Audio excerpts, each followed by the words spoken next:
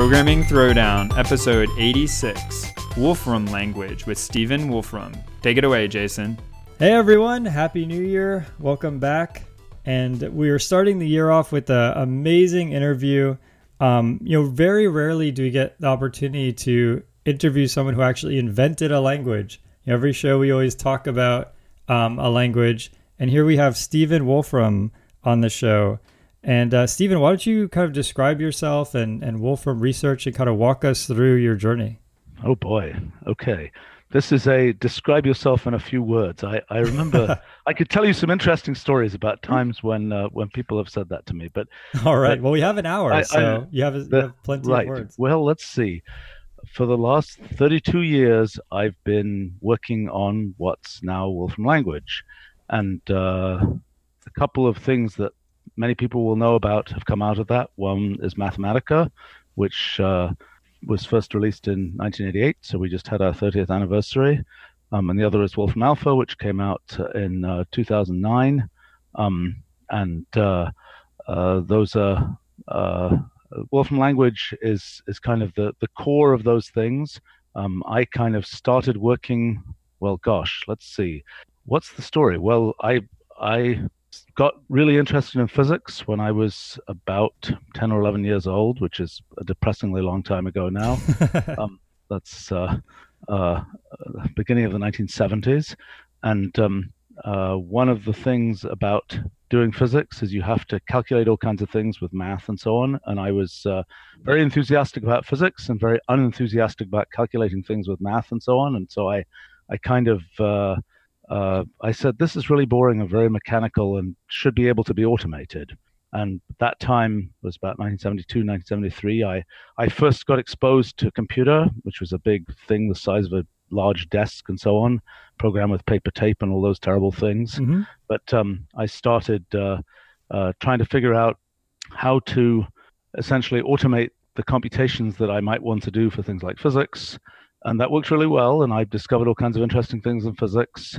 And I got my PhD when I was 20 at Caltech. And then I kind of, at that moment, actually, I was like, okay, I've been using all these computer tools and I've kind of outgrown the ones that exist today. If I want to do all sorts of science and things that I'm interested in, I'm going to have to basically build my own tools. So I started building. So can you dive into that thought process a little bit? So how did you decide that you had sort of outgrown the tool, right? I mean, people talk about, what let's say, happened is Turing complete and all that stuff, right? I'm sorry. I was going to say, you could say, you could do anything in assembly language. You could do anything in C. So it requires, I think, a lot of, to some degree, experience, or maybe wisdom is the right word, but to recognize that the productivity hit you would take from having to build some tool from scratch is justified by the gain you would get once you have that tool, right? Yeah, it's been interesting in my life. I spent for example, a decade doing big basic science projects starting in 1991. It was after the first version of Mathematica came out, and I realized that a decade is a long time. And, but then I realized that actually, if I had not developed Mathematica first and then done that science, it would have taken me 30 years to do what I managed to do in 10 years. So the 5 years before that I spent developing Mathematica as a tool was, in the end, I was coming out way ahead relative to saying, I'll just cobble together what I need to be able to do the things that I want to do. But back in 1979, the story was in a sense simpler because I had been so the idea of sort of doing mathematical and algebraic computation by computer was one that had originated in the 1960s. People had built a variety of kind of research systems for doing that, and I had used kind of most of the ones that were at all practical. For some strange reason, other people never used them. It was like there were all these physicists and they were spending all their time with pencil and paper and so on calculating things, and it was like, no, I can just use a computer to do that. So at that time you're talking like Fortran, mainly Fortran, right? Well, at that time most theoretical physicists did not use computers. Okay. Most, I mean, what happened was if you needed a computation done, you would find some programmer who would go off and do the computation. And in terms of programming languages, yeah, Fortran was the main one. It's still Fortran 66. Hmm. And if you were a real programmer, you used assembly language. And I remember people telling me, oh, even in the 80s, people telling me, oh, all these high level languages like C, they're never going to catch on. If you want to do something serious, it has to be assembly language. Yep. Um, Yep. that's kind of a story that will repeat because in terms of Wolfram language, it's kind of a higher level language than one seen elsewhere. And people still say, oh, if you want to do something serious, you have to use some lower level language. It isn't true. And the course of history, I'm very confident in the course of history in terms of that. But Yeah, I mean, if you're back willing to play the long game, Moore's law always works in your favor, and eventually, almost any of these optimizations that you get from C end up not being that important. So, for example, but I don't think that's the point. I think that the real point is it's sort of the conceptual level that you can reach. I mean, we're jumping around a lot, and I mean, this is super interesting stuff. But if you want to go back to the narrative of how I came to no, jumping around is fine. Yeah, let's talk about the trade-offs between, say, Mathematica and writing it in C. I think that's interesting. Well, okay. So first thing you have to understand is, in terms of Wolfram language, how do I view that? What do I think of it as? I view it as a computational language, a little different from a programming language. It's a super productive programming language, but more importantly, it's a computational language. It's a language for communicating computational ideas in an explicit, concrete form. And it's a language that allows computational ideas to be communicated and understood both by people and by machines. So kind of my goal in Wolfram language is to do something really very different from the goal of other kind of the traditional programming languages. The traditional programming languages, it's kind of, okay, I've got my computer in front of me. I need to tell it, how to operate its transistors, so to speak, in the best possible way to get what I want done. Mm-hmm. What I'm more interested in is how do I represent in a language the way that I think about something computationally, and then it's the job of us as the implementers of the language to get the computer to take sort of the goals that humans have expressed and get them implemented as efficiently as possible. Now, in terms of what we've tried to do in Wolfram language is to build as much knowledge as possible into the language. So typical language, there's a fairly small core language, and then maybe people add libraries and all kinds of other things to it.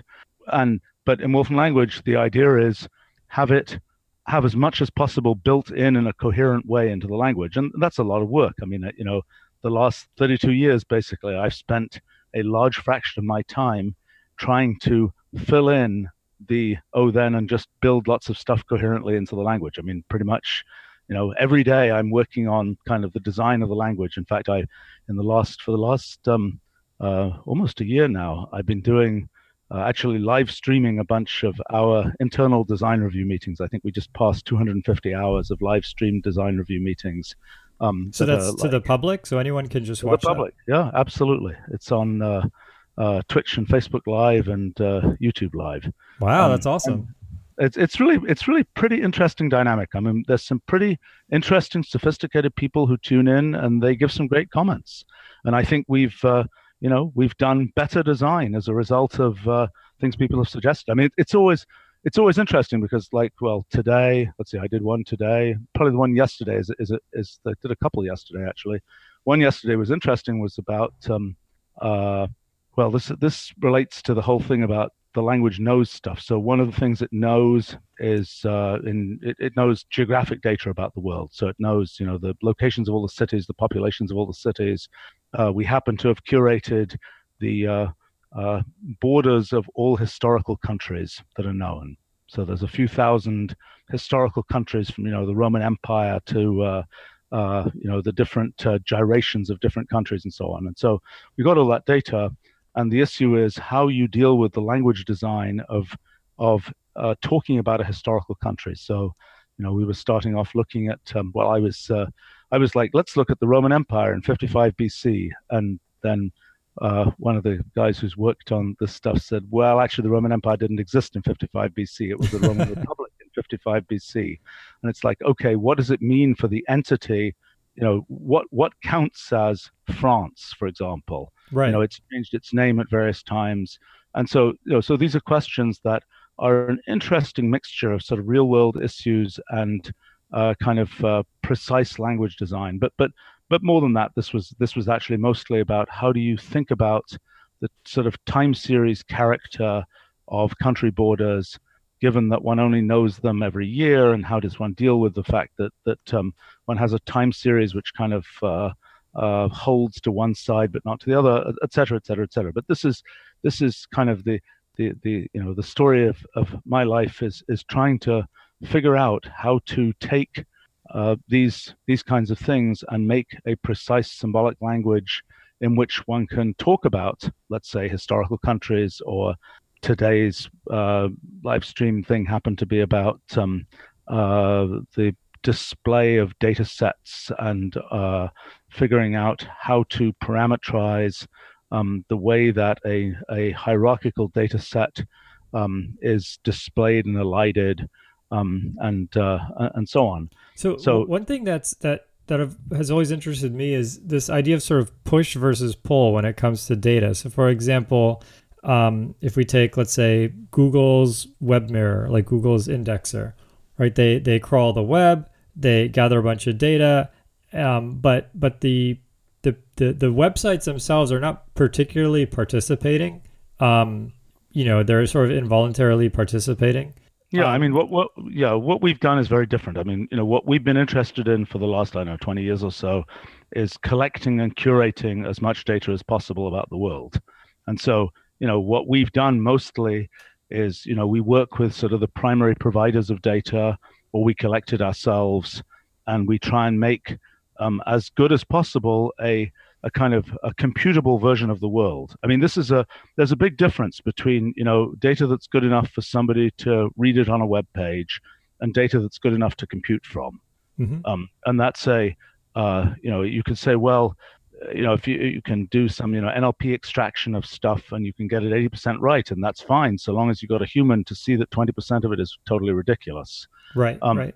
If you're going to, in fact, one use case that we've been much involved with in computational contracts and smart contracts on blockchains and things like this, in the end, if you want those to allow one to sort of run the world by machine-to-machine sort of contract interactions, you have to have some source of facts about the world. You're selling weather insurance. You want to know, did it actually rain yesterday in wherever? Right.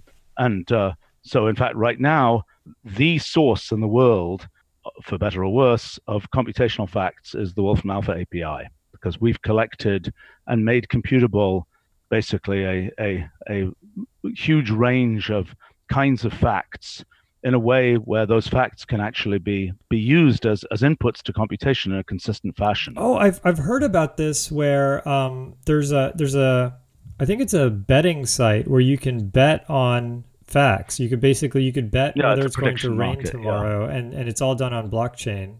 Yeah. I mean, that particular activity egregiously violates our terms of service. Oh, okay, all right. Nevertheless, people do it all the time. Okay. We hope to. One of the issues is, it's like, who's liable if we say so and so won the election in Bolivia or something, and we do our best to get it right, but it turns out a lot of people bet on it one way and goes the other way. It's like, how does this work? Oh, that makes sense. I think what's emerging is whatever Wolfram Alpha says is true, which puts us in a curious position, and we're sort of working to make our sort of computational fact infrastructure, which deal with these kind of deciding things at that moment, so to speak, in as robust and a way as possible. But I think we do. We've gotten to much of the computational fact, computable knowledge that we deal with is knowledge that wasn't stuff that happened today. I mean, we do deal with plenty that happens today, earthquakes, flight Sure. times, all this kind of stuff. But I would say the majority of stuff people are using right now is sort of facts that might be, properties of a chemical, or, box office results from a movie or something like this. Things which are, firmly in the past, so to speak, rather than things that, just happened and are complicated to verify. What about, there were things like OpenPsych, for example, where people could specify, a list of facts about the world. Is there any way to sort of scale this outwards so that anyone can contribute, and some way to deal with, Byzantine contributions and things like? Have you thought about things like that? Of course we have, yeah. Of course, we've had a whole program of volunteer data curators and so on. It hasn't been particularly successful. Mm-hmm. I would say that there are particular well-collimated types of data where people have been very good at contributing and been very helpful to us. Like, for example, properties of fictional characters in books. That was done by a big volunteer effort. Okay. But I would say in more precise kinds of data, usually there's some sort of professional data collection operation that's doing it, or nobody has done it. But to do it consistently is non-trivial. I mean, what we found is, we employ lots of data curators, and we found that's more efficient than, having volunteers do it, because it's just, we can train them. They use a bunch of nice tools, which we could make available to people, but, it takes some training to get to be a good, efficient data curator. It's not everybody's cup of tea. That makes sense. I think there's also great ambiguity in the structure of almost any data. And so if you just give it to this heterogeneous group of volunteers, you're very rarely going to get a consistent structure. Yeah, I think one of the challenges of data curation, and a thing I hadn't really realized, but we've built this whole sort of culture of doing data curation, and I hadn't really realized how unique that is. Because we do a bunch of work with, all sorts of world's sort of largest companies making basically private versions of Wolfram Alpha. So the Wolfram Alpha that people know that powers Siri and also has just started powering Alexa is that's working on public data. But we've also had a sort of growing business on making enterprise versions of Wolfram Alpha, where we're taking the internal data of some large company and letting people ask unstructured questions about that internal data, making use of public data plus their internal data. So, somebody might say, what were my sales between Christmas and New Year in sub-Saharan Africa or something? And, for that, you have to know things about the world, like Christmas and New Year. You have to know, what's sub-Saharan Africa. You have to be able to know currency conversion rates, all those kinds of things. And to answer that question, you have to go be hooked up to the, internal databases of company X to go and answer that. So we've been we've done a bunch of those things, and one of the things that's been interesting is that people are sort of horrified. You mean you actually have to go and do things with humans to make all this stuff work? Well, yes. I mean, we have very good, we've got very leading edge machine learning stuff and NLP stuff and so on. But that's not, if you really want to make computable data, you can't use that stuff. You can use it to help prime various pumps, but in the end, humans and experts end up having to be in the loop if you actually want to build something that is capable of being a foundation on which you can build sort of a big computational tower. And I think one of the things about the culture of data curation is it's interesting because there's a large volume of work to be done, and there's also judgment to be exercised, and it's a tricky management issue how you propagate sort of judgment calls up and down kind of the chain of people who are working on this type of thing. At what point do you propagate? I don't know. Is this I don't know. Like if you're doing image curation, does this really count as an elephant, or is it a model, a plastic elephant? What does Mhm. do we really call this an elephant, or do we call it a toy? Yep. And somebody, at some point, somebody has to make a decision like that, but you have to kind of propagate that to the point where that decision is made by somebody with appropriate experience and who knows how it fits together with the rest of the system. But the person who's actually looking at pages and pages of images doesn't, isn't the one who has to be figuring that out all the time. I feel like there's something like kind of philosophically profound about that. There's basically two types of jobs. There are jobs that have almost infinite scalability, and then there are jobs that don't. So, for example, being a musician now is one of these jobs that scales in the sense that some famous musician will go in a studio and record a song once, and then it gets played on the radio over the whole world to millions of people. Being a software engineer is also one of these scalable jobs where you can design some software that's used by billions of people with only, let's say a few hundred engineers, right? Yeah. And everyone is really worried about, say, automation taking a job that isn't scalable, like truck driving, and turning it into a scalable job. But in your case, you're kind of doing the opposite, where you are taking a job that had been done with, say, NLP, poorly, and you're changing the scale, changing that sort of dynamic to get something that has really high fidelity. And it's funny how even intuitively, like on the surface, I kind of, my first reaction is, oh, that doesn't scale. But maybe that's actually a good thing, right? Is maybe what we need is to have more of a human touch. Oh, I don't know. I think the fact is, the thing to understand is, what does it mean it doesn't scale? The world is finite.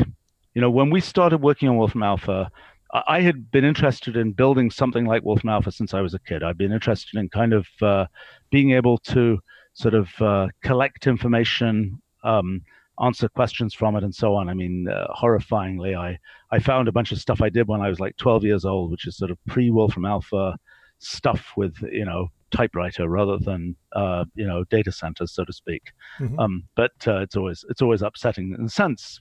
I don't know if it's upsetting or satisfying to discover one's really been doing the same thing all one's life. But anyway, I was interested to, I've been interested in kind of, can you make computational knowledge real since I was a kid? And I had actually always assumed that one had to kind of invent the whole of AI to do that, and eventually, as a result of a bunch of science I did, I kind of realized that wasn't the case. But when we started doing the Wolfram Alpha project, it was like, okay, let's take the team over to a big reference library, and let's look at this reference library. And it's like, it's a big thing with, full of books. And my basic statement was, okay, over the next few years, we're going to grind all of the knowledge that's in here, and we're going to make it computable. And, it's a daunting task, but it is finite. It's a finite sized room, so to speak. And we got much more knowledge than was in, the big reference library. But it's worth realizing that our civilization has only collected sort of a finite amount of knowledge about things. It's always surprising, the amount of sort of purely structured data that there is in the world is quite big compared to, for example, the text content of the web. I mean, I don't know whose estimate you want to take, but let's say the web is, I don't know, some modest number of tens of billions of pages of text. There's actually much more of that in structured data that even we have Sure. for Alpha. But so in other words, even if you say, well, gosh, let's use the scaling of the web and try and deduce knowledge from it, there actually isn't that much there. That makes sense. Yeah. And it's but I think for me there are two big multipliers that go beyond the sort of curate the data type thing. One is knowledge about computation, knowledge about algorithms, how you compute things from that data. Because actually, most of the time, people don't just want that one number that was sitting in a database. They want something that was the particular thing they wanted to know that is computed using some method or model or algorithm or something from the raw data that might sit in the database or whatever. Right. Or they're even looking for some signal. They want to decrease the entropy. So, for example, they have a bunch of sales data and they want to know which countries are outliers. So they want some tree of some decision tree that's going to say, this area of the world is performing great, this area of the world is performing poorly, and they want some system to extract that high level information. Right. But you see, now take that example. It's an interesting example because it's an example where the kind of, knowledge-based approach that we use in Wolfram language is important. Because let's say you've got that raw sales data, you've got the table of numbers, you've got the number for, Luxembourg, you've got the number for Germany, you've got et cetera, et cetera, et cetera. On its own, those numbers aren't all that significant because if you don't know, let's say, the population or the GDP or the number of, internet users or something in each of those countries, it's hard to make all that much from it. And so it becomes really important to have, good computable data that you can use as part of the kind of pipeline of actually doing things. And you could say, well, I'll go scrape that data from somewhere. Okay, great. Then you scrape the data, you discover that countries that have spaces in their names don't work, right, et cetera, et cetera, et cetera. I mean, it's and this is this is what I've been trying to do, is to kind of add this kind of layer of kind of automated computational intelligence that people can kind of take for granted in computing things. I mean, the way I see it, if I look at kind of the longer arc of history, back from like 60 years ago and so on, when the first computers were coming out, it was like, well, you could take for granted the fact that there'd be some what was called a high-level language like COBOL or Fortran on that computer. Then a few years later, you could take for granted there'd be an operating system on the computer. Then a few years later, take for granted there'd be some kind of user interface or some kind of networking support on the computer. And what I'm trying to do, basically, is to let people take for granted a sort of layer of computational intelligence that they can expect to find on a computer. And where we've tried to take sort of the knowledge that our civilization has accumulated and try to sort of inject that as something that can be automatically accessed by anybody. And that's kind of, that's kind of the bigger picture of what we're trying to do. And sort of a couple of branches of doing that. I mean, in Wolfram Alpha, we're trying to make a sort of consumerized drive-by version of that, where you just ask a question with natural language. You can, ask it by voice and, through intelligent assistance, or you can type it on the website or whatever. And the, natural language, like let me ask a question, like, what was the population of France in 1952 or something? That's something one can easily ask as a kind of natural language question. And that's what we're doing with Wolfram Alpha.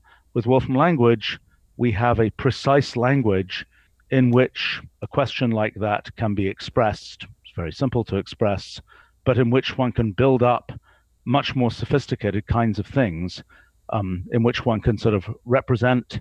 It provides a more precise way than human language to represent what one's talking about when one thinks about things computationally. I mean, a way to think about this that sort of emerged recently is when we think about contracts.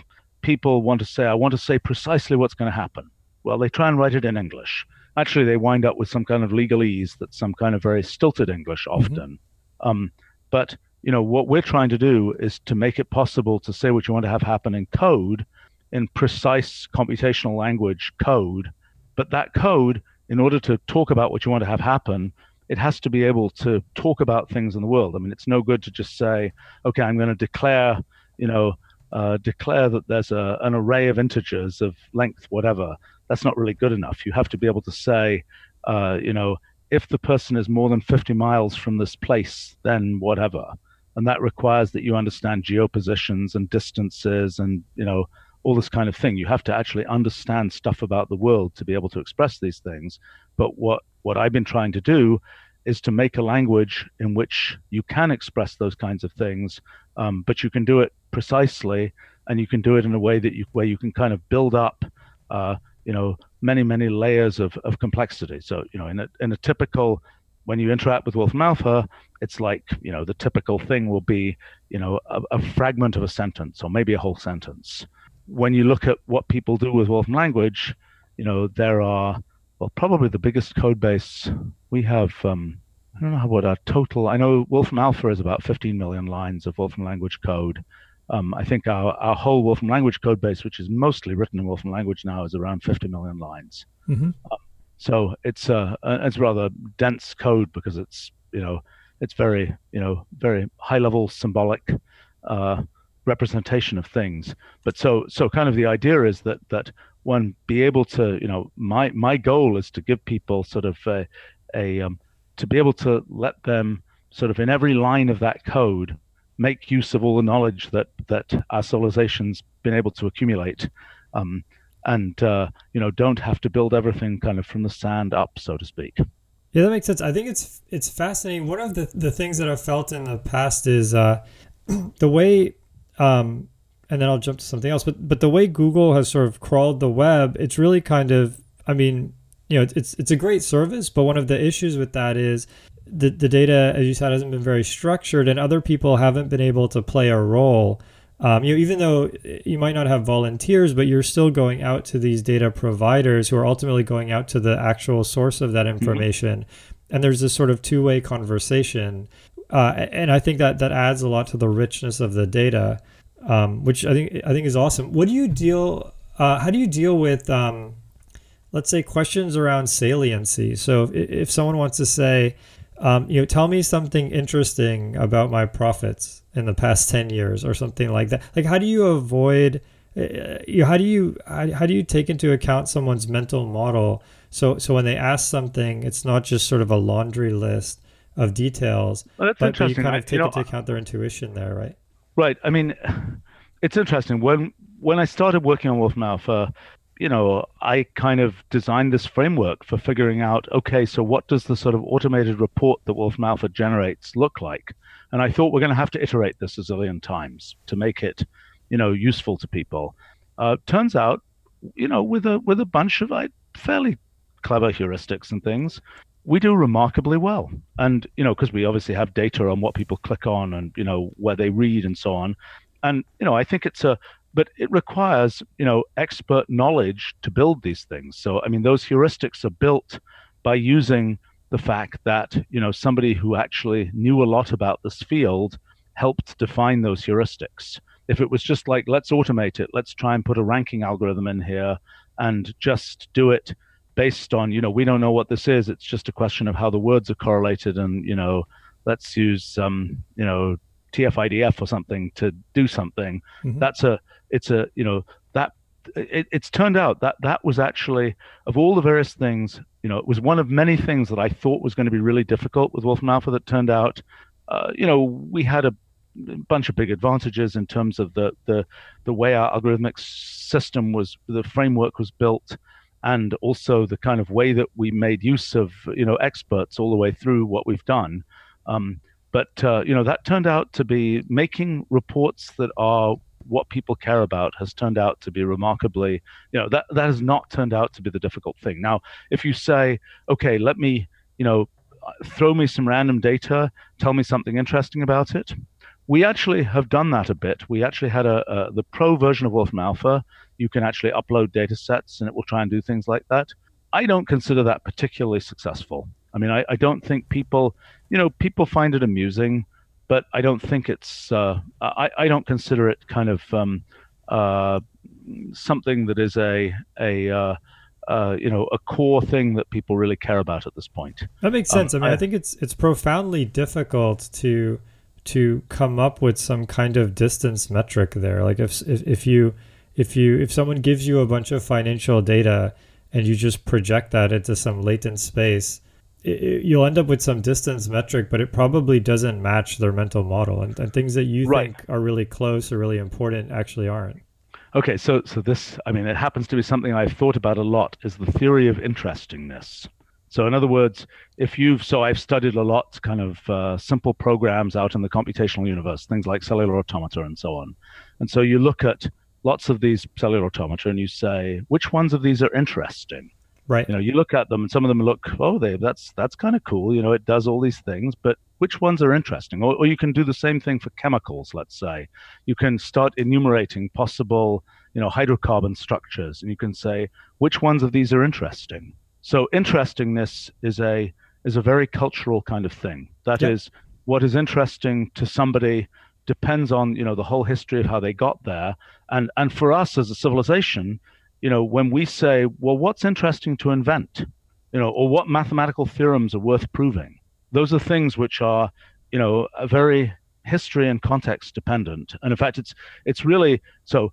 Okay, in my world as a language designer, here's a way to think about this. So, you can imagine sort of concepts in the world, and you can say, well, which ones of these concepts are interesting? We see stuff, let's say, in the Stone Age or something. We saw, I don't know, different cracks in mud or something, or different kinds of puddles or something like this. And at some point, we decided, well, puddles were interesting enough that we would give them a name.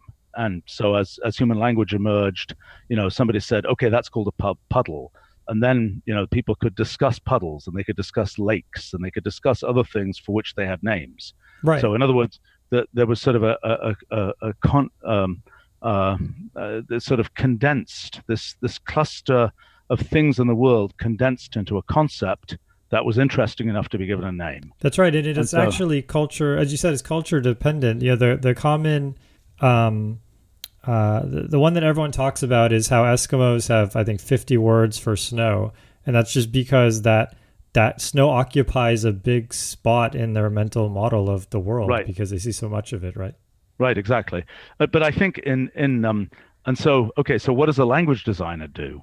Well, a language designer has to think about, what are all the computations people might want to do, of which there is sort of an infinite collection. And if you, as I've done, study the sort of abstract space of possible computations and so on, you realize there are even more of these possible computations to do. The question is, which of these are interesting enough to give them names, to make them primitives in your computational language, and to have people think in terms of them? And that's, that I think is the sort of, at a meta level, that is the role of the language designer, is to figure out, what are the repeated lumps of computational work that you should define as primitives and build your language out of. And what's really interesting to me is that when you build your language and you identify certain primitives and you give people this language, they will start thinking in terms of that language. And so, one of the achievements, I think, with Wolfram language is that we've, lots of things have been invented and discovered with the language and with Mathematica and so on over the years. And I can't quantify it, but I think some significant fraction got discovered because we gave people a framework for thinking about things that was of a computational nature, and that sort of condensed their kind of concepts into these things, into these kind of conceptual anchors that are the primitives of the language. And I think that's, and so the way that works, it's kind of an interesting spiral, because as you build certain primitives, you get to think about things in different ways. And when you've thought about those things in different ways, then you can build another level of primitives. And we're kind of continually, in the history of sort of civilization, we're continually building these layers of abstraction as a result of having successfully sort of condensed our concepts into definite things that we give, for example, names to. That makes sense. I mean, that's why, if you go back, I'm probably not going to get this chronologically right, but if you go back far enough, you get to the point where only the most brilliant mathematicians could understand geometry. And now you can't get a high school certificate without knowing geometry. And that's only because, as you said, we've compacted that and we've made that so innate and so unconscious that it can be broadcast to everybody. Yeah, that's right. I mean, I think one of the things that one can think about education and the history of sort of development of civilization again, is, as time has gone on, we know more and more stuff. And you might think, oh my gosh, that means we have to, people have got to be educated for 100 years in order to be sort of functional in the world, because there's all this stuff to know. But the thing that's ignoring is the fact that there have been these moments of kind of where these kind of moments of unification and abstraction that happen that allow one to take something like what you're just describing. You don't have to learn you don't have to learn every theorem in Euclid. You can know certain principles of geometry, and that allows you to figure out a lot of things without having to go through every detail to get there. And but the thing that's important about that from the point of view of language design, computational language design, it's kind of the same story. It's like, what do you have to put into the language that gives people that gives people a framework for their thinking that lets them sort of make use of this process of abstraction. And as far as I'm concerned, people don't yet understand, the role of computational language in framing the way that people think about things.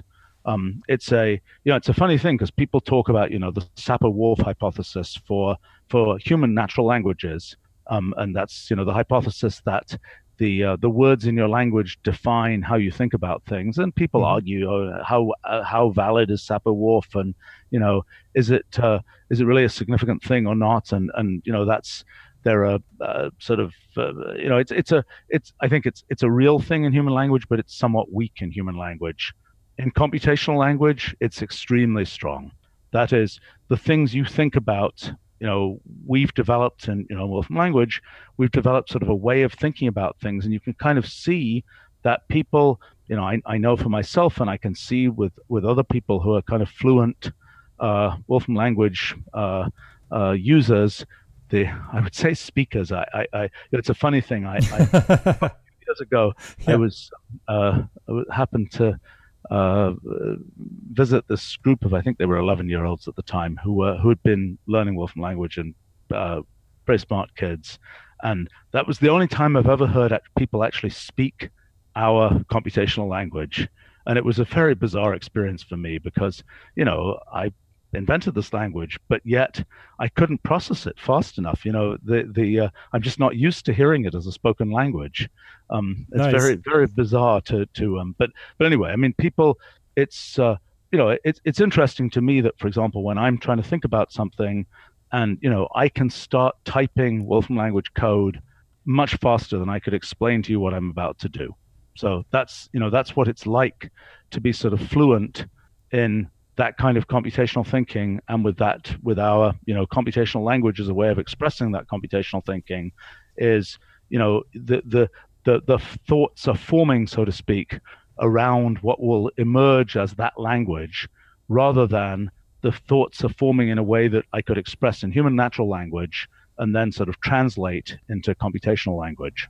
That makes sense. What about, I mean, things tend to be moving towards, let's say, more of like these, what's the right word, like signal processing or statistical based approaches where you don't actually know anything atomic. You just throw a bunch of data into some layered, some system, some neural network or something that's just, this composition of embeddings, and then you cross your fingers kind of on the other side, right?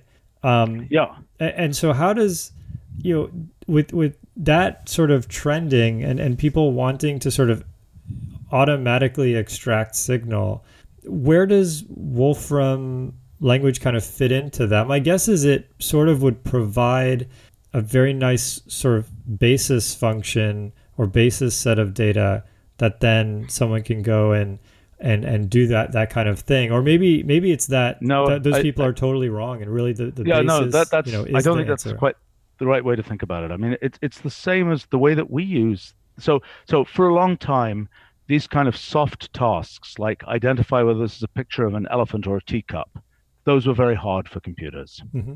And nowadays with modern machine learning, that's rather easy.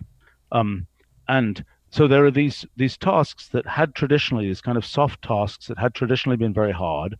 And what's happened, if you look at how that's interacting with Wolfram language, I mean, we happen to have a rather wonderful sort of highest level machine learning framework that people have right now, happens to be the thing we built on top of MXNet, which is a low level framework for machine learning.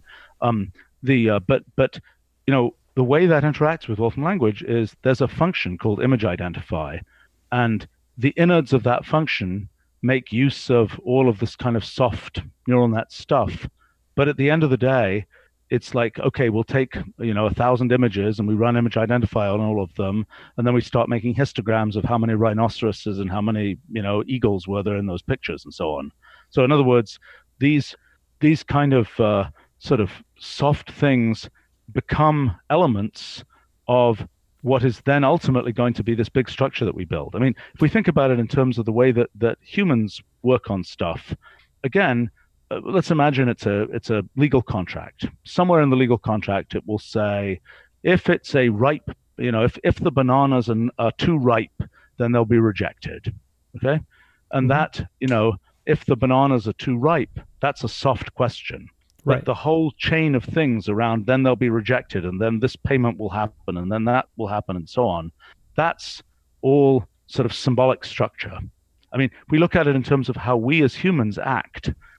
Symbolic structure is what we tend to represent, like in a conversation like this, with our human language.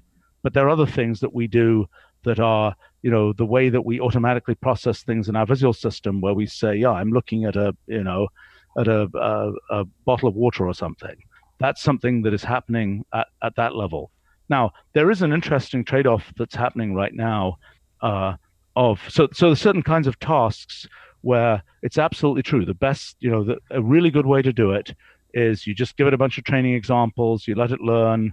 It's been interesting, what does it mean to do data curation in a world of machine learning? So, for example, we have this neural network repository, and the importance of that is that we are not there. The main thing we're learning is things like feature extractors. Right. So, and that is a very useful piece of curation. It is a piece of sort of the fact that we now have a really good feature extractor for images, or really good, getting a pretty good feature extractor for sounds, for example, as well. That then allows us to compute a lot of things, and that's kind of a different kind of data curation. I mean, just like when we were first doing sort of modern machine learning stuff, maybe 5-6 years ago, one of the big advantages that we had was that we were very experienced at doing data curation. So when it was a question of, okay, take all these images and figure out what they're of, it wasn't just, oh, we'll just search the web and see what tags they have. We actually had good processes for being able to inject, some human knowledge into being able to do that. But I think there's another thing, which is sort of the trade-off between what is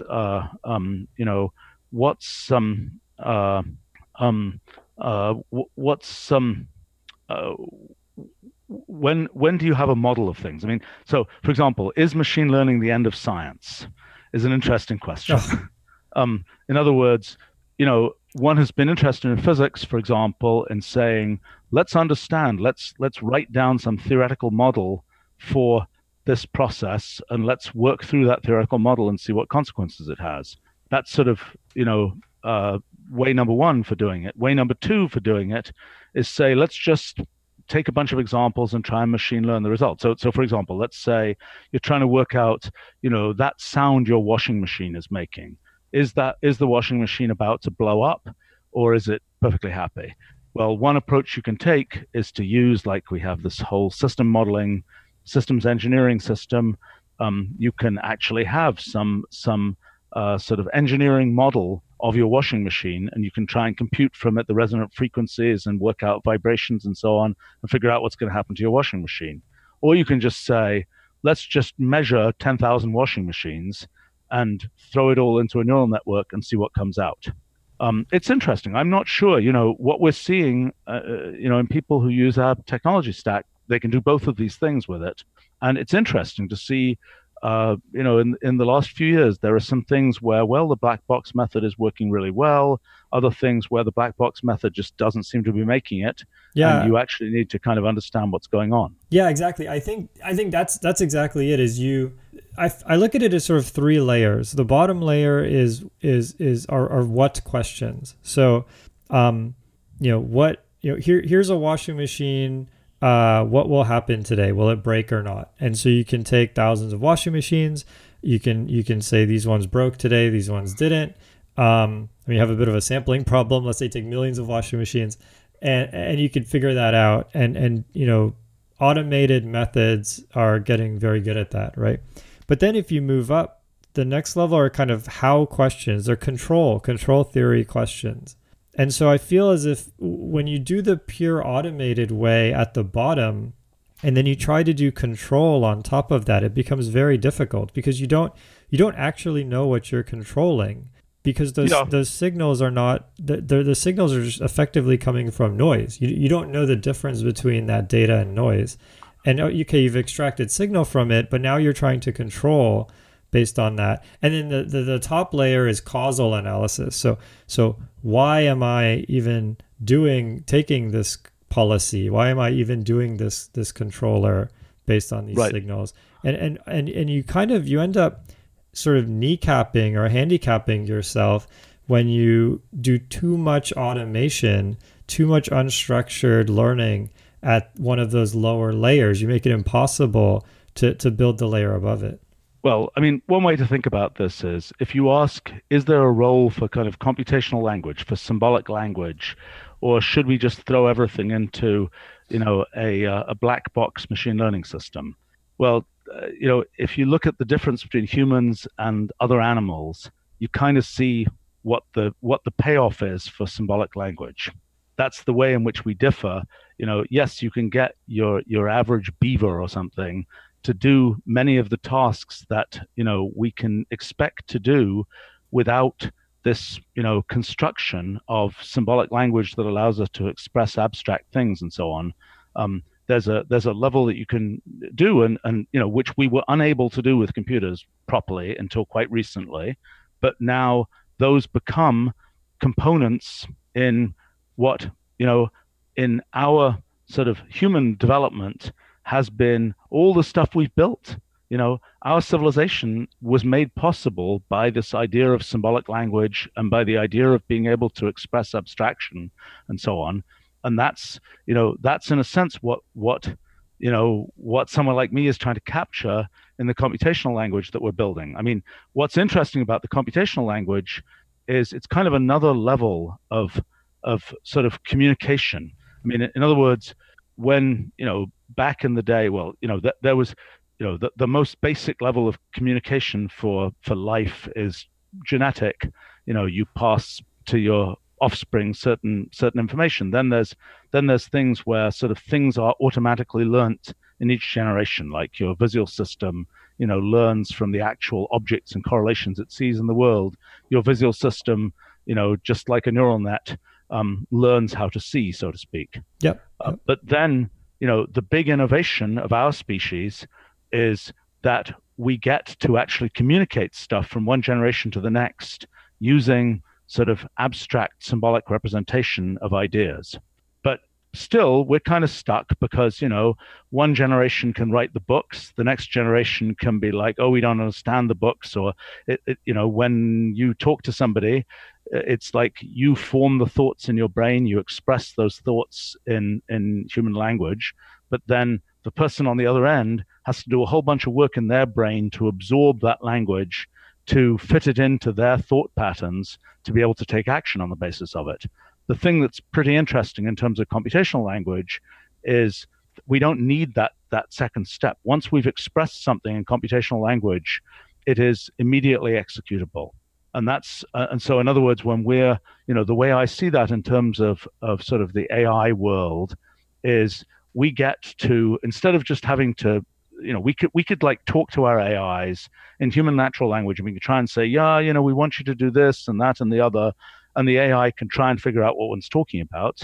Or one can, if one has a good way of expressing sort of one's human goals in a precise computational language, and you just say, okay, here's what I want to have happen. Now it's up to the AI to figure out how to make that happen in the most efficient possible way. But you've expressed what your goals are in a precise fashion. I mean, I think that again, in a sense, the role of automation is, humans define, what you want to have happen is humans define what they want, then it gets actuated as automatically as possible. But a piece to that is humans have to define what they want. And now that, with computation and AI and so on, the set of things that we can get done automatically is very broad. There's a big focus on, so how do you tell the AIs what you want them to do? And that's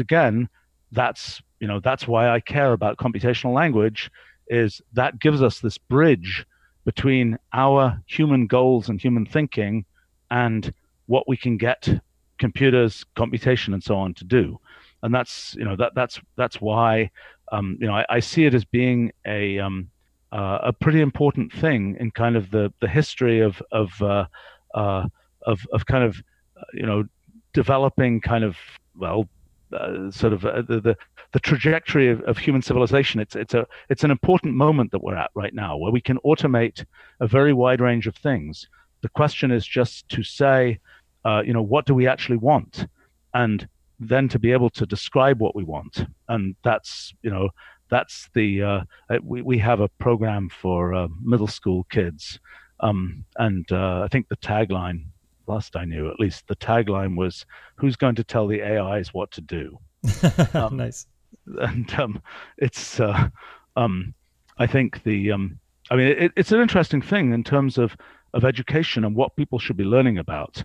I mean, this idea of sort of thinking about things computationally is, this is the really important thing of this time in history.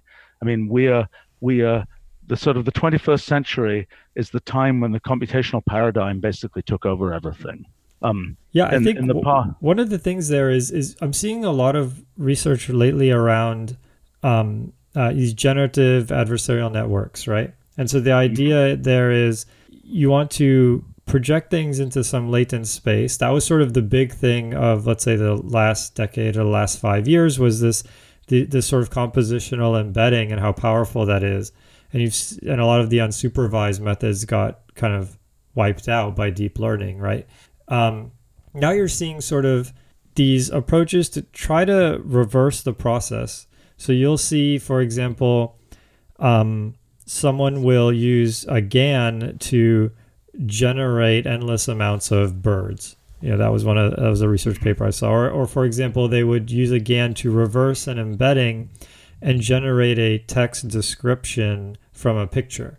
So there's a picture of a person sitting on a bench that's in the test set, and the training set didn't have that, but it had a lot of benches and a lot of people, and the system was smart enough to sort of reverse that embedding and create language. But it's an extraordinarily difficult problem, and as opposed to images, where people have understood that convolutional nets and these things have really captured the regularity of images, we haven't really done that for language. And definitely the research should continue, but I think an alternative might be at the educational level, getting people to communicate with computers in a slightly different way. That might be the low-hanging fruit there, rather than trying to reverse engineer the entire history of human language. No, I think you're right. I mean, I think that the human language is decently optimized for humans communicating with each other. Computers, we are in the business, we built this whole NLU system that, is used in Wolfram Alpha, that's in the business of taking the random things that people say to their phones or their, cylinders in their kitchens or whatever, and trying to make sense of those. And for small utterances, we can do quite well. For building up a whole complicated story, you could do it, but it's really a pretty silly way to do it. Now, right, and the state becomes a big problem. So if someone says, you hear these people will showcase these examples, but they're always very contrived. So someone will say, Google was showing this off at one point. Someone would say, what time, or what's the movie with this actor? And they would say, I don't know, Black Panther. And the person would say, what time is that? And that subsequent query would have the context of the first query. Yeah, you would know, but it's so hand coded. You're getting a system to keep state of the conversation in an automated way. No one's even come close to that, and we expected so much more progress than we've got as a community. That might not be a good problem to be solving. Right. I mean, so here's an analogy. So back 500 years ago, literacy was not common, right? Written, people didn't know how to read and write. So certain kinds of things could be expressed by, spoken things. People had to memorize. They're probably better at memorizing things back then. But, there was a time when, for example, if you longer ago in history, like with lawyers, they would read the law. Somebody would recite, well, not read it, they would recite the law. They knew every law, and they would just recite the law to decide whether somebody was doing the right thing or not. Then when literacy came in, it enabled a much greater level of sophistication and richness. You could create things that were much more, you could write books and many people could read them and so on. I think that this whole question about whether it's human natural language is good for expressing certain kinds of things, but when it comes to building big structures, it's not very good. If you imagine doing some big piece of software engineering where every piece of it was written with human natural language, it really wouldn't work very well. Now, a couple of things to say about that. So one thing I found really interesting. So, I worked on Wolfram language for, 15 years or so before I started working on Wolfram Alpha. Wolfram language is a very precise language. Everything is precisely defined and very, there's a precise meaning to everything. Then I started working on Wolfram Alpha, where the idea is people should just talk to it and say whatever they want to say. And there's no documentation. It's just like, it's our job just to understand those weird things that humans say to it. Okay, so I decided to adopt a completely different design philosophy. So in Wolfram language, one of the things is I want everything to be as consistent as possible. I want to minimize concepts. I want to have everything be sort of infinitely factorable and so on and so on and so on. For Wolfram Alpha, it's just a pure do what I mean type story. And it's just like deal with whatever crazy things the humans say. Okay? Right. So it was interesting for me because those were two very different design methodologies. And it took me a little while to get used to the second one. But then, I used to be very afraid of heuristics. I used to say, never use heuristics. It's crazy. And then, in Wolfram Alpha, it's all heuristics. It's like, what does a human mean when they say, 50 cents? Oh, they mean something about money. If they say 50 cent, they probably mean a wrapper. Oh, yeah. It's very, but if they say 47 cent, that's probably a mistake for 47 right. cents. So it's just all heuristics. Right? Doesn't that, so I mean, when you said that example, it made me feel sort of agoraphobic, right? I mean, it just sounds like there's an endless amount of, there's no end to the amount of things, the heuristics that you need to add to the system, right? Well, yes, that's what I thought, right? I thought, oh my gosh, the thing's going to drown in heuristics, right? But what I learned after a while is there's a logic to heuristics, and yes, there are lots and lots of them. I mean, for example, if you're into software quality assurance, doing SQA on natural language understanding system is one of the scariest things you can do in that business because nothing is modular. Mm-hmm. The whole system. You can end up if there's a new wrapper who comes on the scene called 47 cent. That just blew up a bunch of your NLU for financial transactions and so on. So it's a very, very weird thing. But the point, when in working on Wolfram Alpha, it was just this heuristics, the logic of heuristics. Working on Wolfram language, it's the sort of very precise, very sort of formal way of doing things. And I didn't know, I thought these were two different branches. Very interesting thing happened a few years ago when we started to basically build Wolfram Alpha capabilities into Wolfram language. What I realized is that there are little fragments of when you write code and you need a list of the US states, for example, you just say control equals list of US states. That's a natural language. You hit return. It turns that into a precise symbolic representation of that then becomes something precise that you can use in your program. And so what ends up happening is there are these little fragments of natural language that you use for things like that. You don't say, map this pure function over this using natural language. That's a total lose. But you do say, give me the list of state capitals in the US or something. That you can say with natural language. So there's this interesting sort of connection between these two things. I mean, it's worth realizing that the software engineering stack that you need to make all this stuff work is somewhat complicated because when you're dealing with, for example, the thing I just said, let's imagine you're mapping over some list of state capitals. Okay, that list and you're doing it in some, version of Wolfram language that's sitting on a desktop computer. that list of state capitals lives inside our knowledge base in the cloud. It has to, it's a sort of language where things, it's a language where it can make use of this kind of vast pool of knowledge that exists in the cloud. It's downloaded, sort of magically downloaded and cached, and all those wonderful things. But it's sort of interesting that, again, that's a different kind of software engineering experience, so to speak, to what one might be used to with, that's just a language and it compiles into machine code type thing. But it seems like that whole concept of, I wonder if you need to, if the programming language needs to be attached to this sort of common sense reasoning database, or maybe they do have to be attached, but my guess is there's probably a large use case where somebody has, because the vast majority of what, let's say someone's building an app, the vast majority of their app is going to be written in a specific language, and that language is going to be designed around showing buttons and showing, sliders and things like that. But then they could take advantage of this sort of knowledge database and this knowledge language.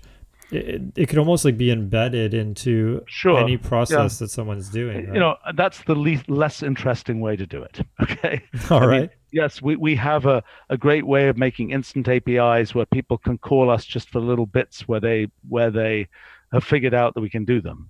What's much more interesting is to think about everything you're doing in this kind of very high level symbolic way. And because you get to do a lot more. Like, let's say you're laying out those buttons. Okay, well, we have a symbolic representation for, a user interface that's completely program, that ever for the last 20 years or something has been a completely program manipulable thing. So it's something where, you could write, hard code to lay out these buttons in this way, but you can have a symbolic structure that is, computed with nice functional programming sort of on the fly that does that button layout. And being able to think about that, or you could say, make the buttons be, I don't know, let's say a crazy thing, let's say you're putting buttons to represent which city you want to go to next. Well, you can actually use geographic data to place the buttons in your interface. It's kind of a stupid idea, but the whole point is, it could be interesting. I mean, maybe you have a spinning globe or something like that. Yeah, right. But I mean, the point is being able to, the big thing with Wolfram language is it's free to do fancy stuff. With most, if somebody says, oh, by the way, I've got, I'm going to have 10 cities and let me do a traveling salesman tour, through those cities. And somebody say, oh my gosh, I got to figure out how to write this traveling salesman Download thing. A library. Sometimes library doesn't work. Right. But the whole point is, for us, it's free to do that stuff. It's just sitting there. It's just some function that does it. And by the way, you asked much earlier about sort of the trade-off between writing things in low-level languages and writing things in, a knowledge-based language, that like Wolfram language. Here's what I found. You imagine you were writing an algorithm. Let's say it's some numerical computation algorithm, and you're going to write it in a low-level language. Okay, but some point in that algorithm you say, gosh, if only I could do some algebraic analysis of what's going on, or if only I could use some piece of graph theory. Well, you don't do it if you're writing in a low-level language because it's just too hard to get that done. Yep. What ends up happening in our language, and what's been probably the last decade or so, most of the algorithms that we've produced, and we create a lot of algorithms, their building blocks are these very sophisticated things. And the fact that those building blocks are kind of freely available is critical to having a much more sophisticated level of algorithm than you could achieve if you were building it kind of from the sand. And by the way, the whole question of, is it efficient? The answer is, gosh, if you're doing, let's say, solving a traveling salesman problem or something, we have the world's best traveling salesman problem algorithms. Mm-hmm. You don't have to go, if you were writing that from scratch, you'd never use the world's best such algorithms because it'd be a big pain to try and figure out how to do that. Yep. Then the question is, how good can our compilers be? And that's a, because that's the big thing. Back in the day, people used to say, when I started doing computing, people would say, oh, if you're doing something serious, you've got to write an assembly language. These languages like C, they're crazily inefficient. Um, but of course, that's not true anymore, because optimizing compilers typically will do better than a human writing most kinds. Yeah, Yep. most humans in most situations. It's just not a good idea to write the assembly code Or yourself. even another way of looking at it is the limiting factor now is the person's time and energy. The people, Absolutely. that's the commodity that doesn't scale. You can get a really large data center, but you can't necessarily take someone's mental model and replicate it to 10,000 people, right? Yeah, right. But I think more than that, and what happens, because we've built this kind of sort of language at a different level than people have tried to build languages before. What happens there is there's just much more stuff automated. So people who end up getting fluent in the language can just be much more productive. They can write, it might take, 5 lines of Wolfram language code, or it might take, 200 lines of some other language. But by the way, calling on 5 libraries that you then have to figure out, well, are they really going to work, and so on and so on and so on. So, I completely agree. I mean, one of the things about Wolfram language is, my original idea is, pander to the humans, not to the computers. Back in 30 years ago or more, particularly when I was starting this, everybody was saying, oh, you have to make it easy for the computer. I'm saying, no, actually, make it as easy as possible for the humans. And the ultimate version of that is find a way for the humans as easily as possible to express what they want in computational terms. And then it's up to us, the implementers, to try and make that run as efficiently as possible. And it's lots of work, and like we're just building a very elaborate new layer of compilation technology to basically take this sort of very high level language representation of things and really turn it into LLVM, and really have it grind all the way down, so to speak. Yeah, that makes sense. But I think so. So most people, let's say, like they have some system. Maybe it's a service on the internet, or maybe it's an app, or it's a website or something like that, and so they can interoperate with Wolfram language.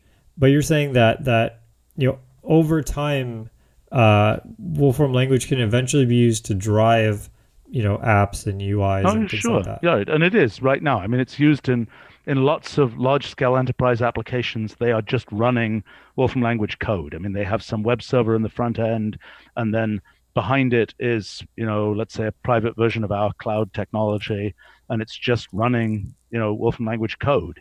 And that's, there's lots of that. It's kind of always funny to me. I go to, I don't know, I go to a pharmacy and I pick up a prescription and I realize, oh my gosh, it's our technology that actually created, the thing that I'm seeing here, that went from, the doctor's prescription, written out, to the kind of symbolic representation that's used to compute all kinds of things about, multiple drugs or whatever, and to compute, the schedule. And, in the end, that label is probably, there's probably some piece of Wolfram language code that made that label, so to speak. It's That's a weird cool. thing in the world, because, there's an awful lot of stuff now that, in the past, there was a lot of stuff where the R&D was done with our language. Now there's an increasing amount of stuff where the actual deployment is done with our language. But it's a strange thing. As a language designer, you realize, gosh, it's our technology underneath there. And it's like, and so what? I'm still, standing in line picking this thing up, and it doesn't make any difference. I mean, it's. I also find it interesting. The flip side of that. I'm interested in sort of education, and we should talk about that a bit, because I think there's some worthwhile things to say about that. But so I end up quite often, talking to groups of kids and things like that, and a lot of them use Wolfram Alpha.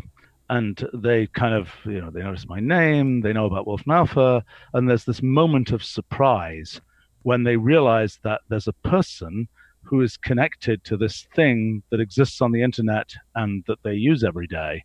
That's And I right. think, There's a real building and set of people behind all of these websites. They're not just ephemeral. right. And it's like there's a human and somebody decided to do this and somebody actually built it. Yeah.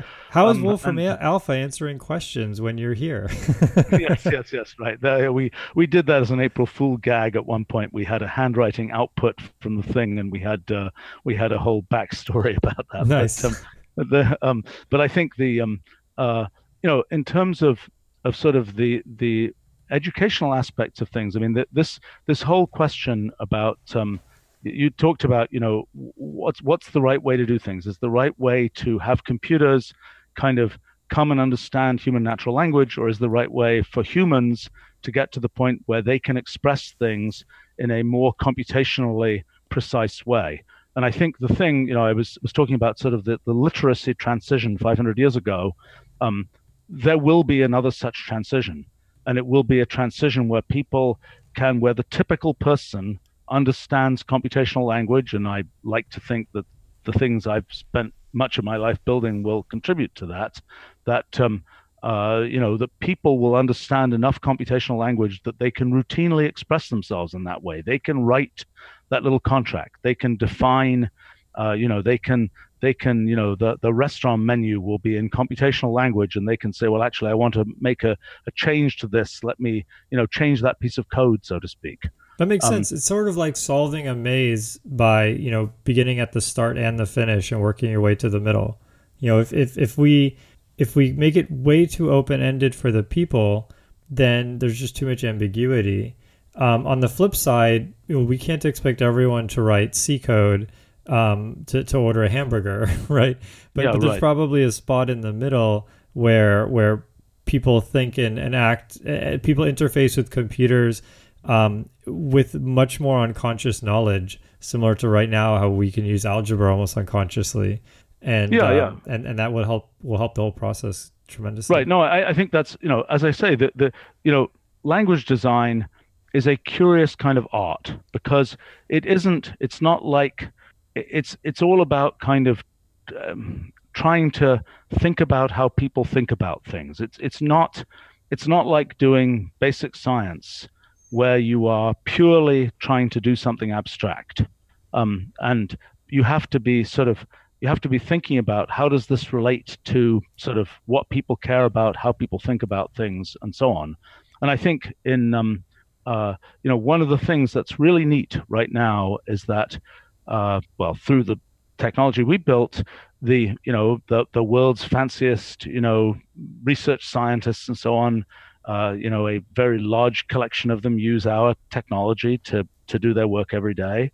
And it turns out that exact same technology is now perfectly accessible to middle school type kids who can learn sort of to express themselves computationally in our language, and who can, by the way, do things in the language that they immediately care about. So it's not just this kind of abstract exercise of, write a program that sorts numbers or something. Right. They can say, let's take movie posters of the popular movies of the last year, and let's find out whether red is becoming a more popular color or whatever it is. We always laugh about the, if someone's applying to be a data scientist or which is basically Silicon Valley's version of just statistician, right?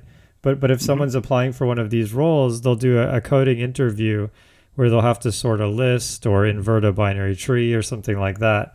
And it's kind of funny to see someone with, say, 20 years of experience, inverting a binary tree, and it's just kind of a running joke. But maybe that's because there's sort of this inertia, and maybe something better would be using a language that allows you to fetch a lot of information and solving a much more high-level problem. Right. So I mean, like a typical one that we've used a few times is okay, you're given a lat-long coordinate on the Earth, and you're going to produce a map. There's a real problem in Wolfram Alpha. You're going to produce a map. What's the default map scale that you should use, given that you're throwing a particular lat-long coordinate on the Earth? Okay, if the lat-long coordinate lands in the middle of the Pacific, you obviously don't want to show a 1 mile radius map.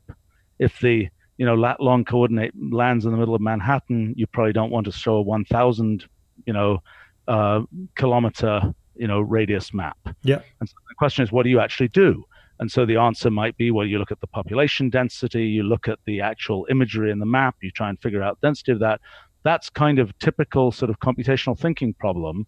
And the whole point of our language is once you can define what you want, like you say, I care about population of people, I care about, the entropy of the actual map features, or I care about, you can invent lots of different kinds of things, then it becomes pretty easy to express those things and to try out your algorithm. And that's a very different kind of exercise than the typical kind of computer science sort of list type thing.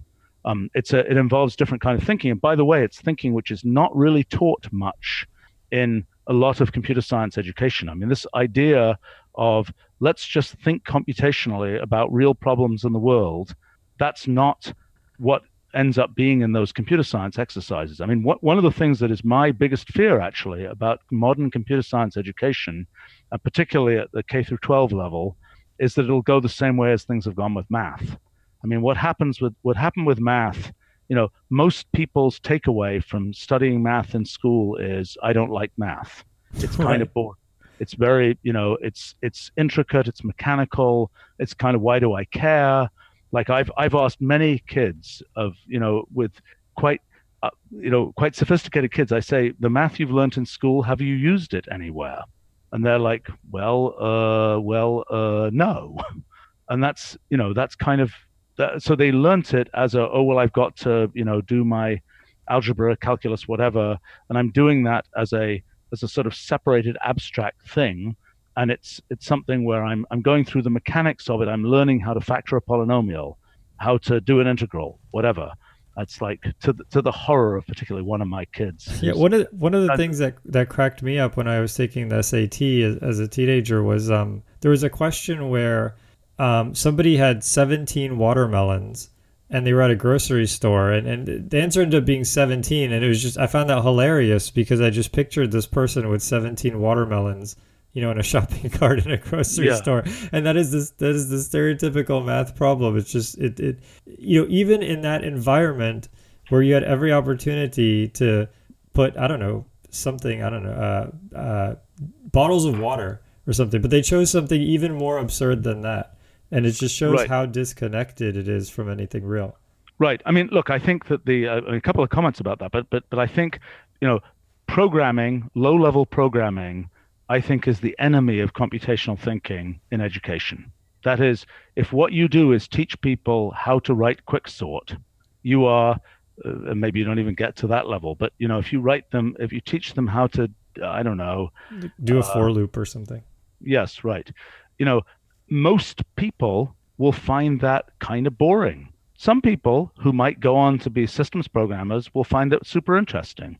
And that's great. And, but most people, just like all those people who won't go on to be pure mathematicians and who find a lot of the, algebra stuff kind of boring, will similarly be turned off computation by being fed this kind of very, very low level kind of why do I care type stuff. And I think, computer science education has gone through about 4 waves over time, the basic wave, which was one of the better ones, by the way, and then a series of other waves. Mm-hmm. And, one of the things that, I put a fair amount of effort into, although education is such a fragmented area, it's so hard to know really, it's easier in smaller countries, actually, where there's more central kind of decision making, but in a country like the US, it's really hard to sort of put effort and get commensurate returns. Mm-hmm. But it's this thing about, okay, let's teach computational thinking, and let's teach it by having people be able to sort of form computational ideas and then make it up to the job of the implementers like us to make it so that what the kids, to make it as easy as possible for the kids to actually get computational results. And it's like, if the kids are getting the syntax wrong, that's not because the kids are stupid. It's because we haven't given the right user assistance prompts to make sure that they don't get the syntax wrong. I think it's whereas in math, you don't get to do that. You don't get to have, somebody thinking about how do we provide, algebra is algebra, and you don't get to say, oh, we're trying to automate this as much as possible so that the humans just have to do the real thinking part. It's just like, well, no, actually, you have to, add, x and get 2x and all that kind of thing, and you have to do that yourself. And I think, I think there's an important thing that happens in education there. I mean, it's for me, it's interesting. We run a summer camp for high school students, and we also have a summer school for sort of grown-ups that we've been doing now for 16 years. Where people come and do some original project that's never been done before, and they've often never done a project where you go from sort of nothing and actually create something. And it's really great with the tools that we have now. It has become, there's an awful lot of low-hanging fruit out there. I mean, there's an awful lot of stuff where using our language, using the whole sort of computational paradigm, there are things that people can do. A high school kid can come in and in 2 weeks actually produce something really, really, really neat. You can, there's a website with all kinds of projects on it that kids have done. But that's something that is, it's a thing of our times that's possible. And I think that I find it particularly, for me, it's particularly cool to see that these kids are able to make use of the same tools that kind of the fanciest research scientists are using, and they're able to go find things that are interesting new things, so to speak. Yeah, let's talk about that for a minute on the accessibility side. So this is something we actually haven't mentioned on the show, but the vast majority of languages are just completely public, open source, and totally accessible. And the way that the people who put their time and effort into those languages, support themselves is usually through some type of enterprise contract. So for example, Java becomes really popular.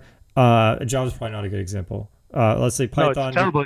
It's an example of the disaster of what you're describing. Yeah, it's like immediately regret my decision. So Python gets really popular. Anyone can go and download the source code and look at all of it. So in a sense, the intellectual property is the value there is questionable.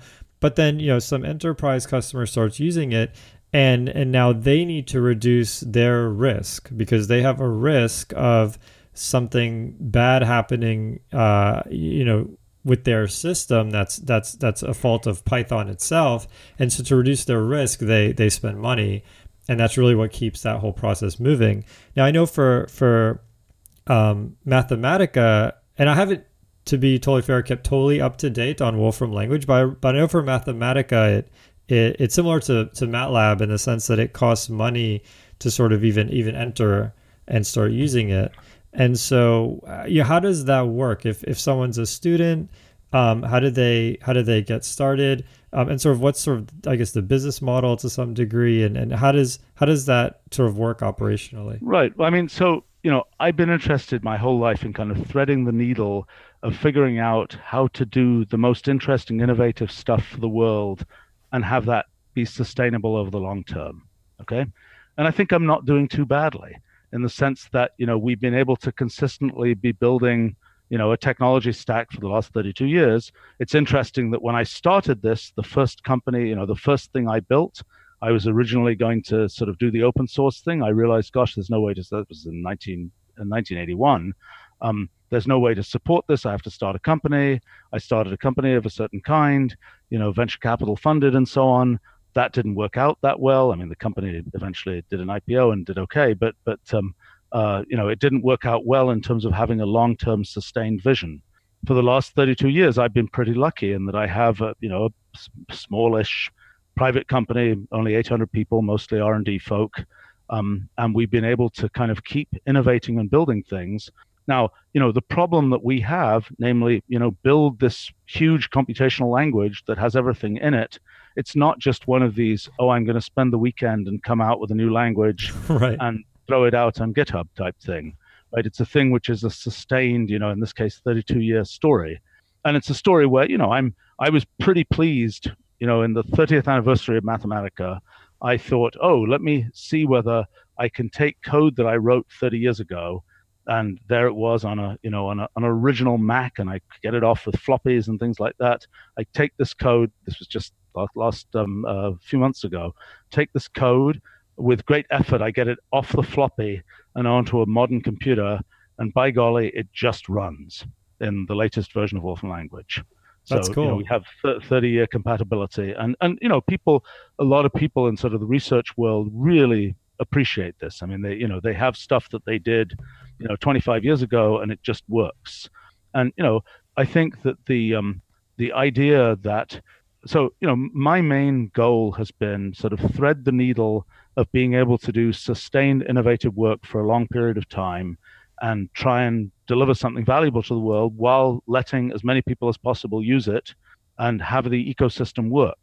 And we've done a variety of different things. So for example, basically every major university in the US at least, and most around the world, has a site license for our technology. So for anybody at a university, it's free. I mean, the university is effectively paying an enterprise license, but that means every individual student and so on gets it for free. Nice. So they put in their edu email address or something like that? Yeah, I mean, supposedly the universities have ways that they distribute all these things, but yes, and that's basically what happens. Mm-hmm. Now Wolfram Alpha, the main Wolfram Alpha is just free to the world. There's a version, there's a pro version that some students, well, a lot of students end up getting because it has some additional capabilities like showing steps and so on for computations. But Wolfram Alpha, the idea was just make it free for the world. Now, then obviously we have an API that's what gets used by folks like Apple and Amazon and so on, and we have enterprise versions and all this kind of thing. But that's that's one model. Now, in terms of Wolfram language, this is sort of interesting actually. I mean, I have a very strong belief that one wants to have the source of funding for something be as aligned as possible with where the value is coming is going, so to speak. So in other words, that makes sense. It's like the people who are actually going to use this seriously should be, if they believe in it and they're going to pay for it, then I don't want something where it's like, well, we'll make a free version, but we're really going to make our money off support, so let's not make the free version too good. Let's make the thing a little bit cockeyed so that we can make money from support, which is unfortunately what's happened. Or let's make everything free and get a lot of people to use it, and then say, oh, whoops, we got some patents on this. You have to pay up lots of money because you're using our patents. Yeah, especially when it comes to documentation. I mean, it's like every line of documentation that you provide with your open source language is literally taking revenue away from your business model, which is to support people who are trying to use undocumented code.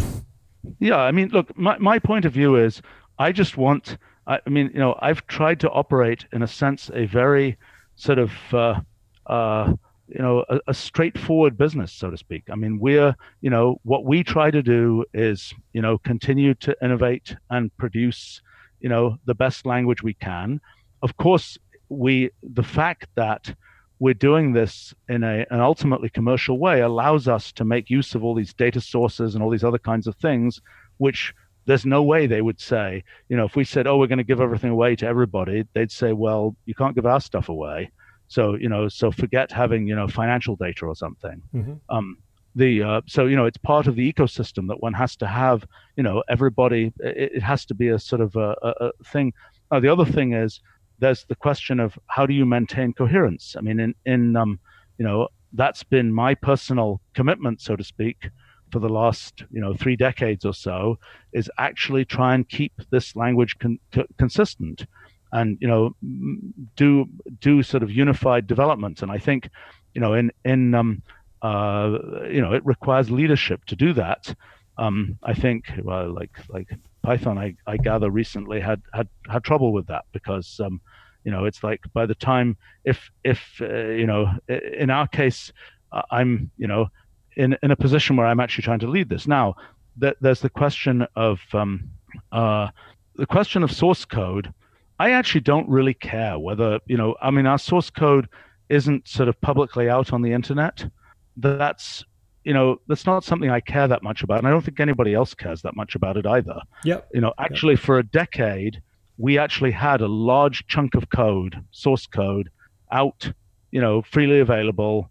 And the thing that was really funny was, and we were doing this because we thought, oh, people are going to be interested in all these mathematical algorithms. Isn't that cool? Type thing. Mm-hmm. And turned out when we finally did sort of an assessment, did anybody care? We discovered that a large swath of comments in the code were in Russian. Okay. It happened that the people who were working on it was the people who natively speak Russian who work on this stuff for us, and it's like nobody read this for a decade. We had it out there. Nobody read this because somebody was said, "Oops, your comments are in Russian." Yeah, I think the open source model makes sense when it's low level. So, for example, an operating system. If the operating system is not open source, then there's a worry that one day I won't be able to use my mouse or something like that. You could always write some interface driver. But for something like Mathematica, I agree. I mean, if I had to guess, I would guess that the source code is less important. What's more important is that somebody can make Wolfram language a part of their process. So right. Yeah. Right. No, I mean, so what we're trying to do, I mean, so, I think we have a pretty good record of, 3 decades of stable, compatible, development, which I think is pretty impressive on the scale of languages. Mm-hmm. What I want to do, my goal is to have our language prosper, forever, so to speak. And, what's the best way to do that? I don't know precisely, but obviously, we want to set it up so that, whatever happens to our company, et cetera, et cetera, et cetera, the language will always be available, et cetera, et cetera, et cetera. Actually, a thing we're doing is so the Wolfram engine, which is kind of the core computational kernel of the language, we're actually going to be changing the way that's licensed so that it's much easier for people to incorporate it in things. And basically the deal there is going to be, if you're developing stuff, you can just use the engine for free. You can just download it for free. You can use it for free. As soon as you want a production license, if you want to actually go into production, running some big commercial site, then you pay us. But while sense. You're just using the thing to play around. Now, if your product is R&D, that's our traditional market, and that's that doesn't count as software development. But if your goal is I'm developing this, I'm playing around with it, I'm trying to develop some product, then it's just is a version that's free for developers. And I think I don't know exactly how that's going to work out, but you're walking in some good footsteps there, because that's what the business model of Unity. So Unity, will give you almost everything, but then as soon as you want to make a commercial product, now in the case of Unity, they have a little bit more control, just because everyone has to, at the end of the day, package their game in a certain way. But I still think that this business model makes sense. The other thing that people don't really give a full appreciation to is just and I might not be saying this correctly, but the sort of private, charitable nature of people. I mean, the vast majority of people recognize value and will pay for things. Especially if they're also making money, if it's part of their commercial process. I mean, my attitude is there's, and we give away, our software to lots of, students and lots of different groups and so on. But like on the Raspberry Pi computer, there's a Wolfram language bundled on every Raspberry Pi computer, freely available to people. And, there are lots of things like that. My goal is to make sure that the people who are really deriving value, and that value might be, doing the next great R&D thing, that value might be teaching a class, that value might be, delivering a product, the people who are really deriving what ends up being commercial value, support the continued development of what we're doing. And I mean, it's been, it's a complicated sort of threading of the needle because, I personally, if we had infinite commercial resources, maybe we'd be able to just give it away to everybody.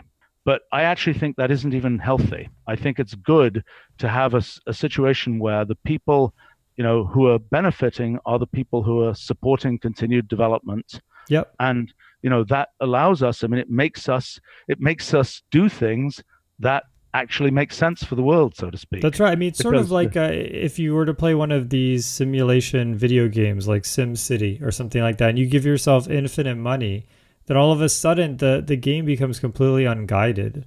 And so you have no direction unless you have some customers. Yeah, the later versions of SimCity actually were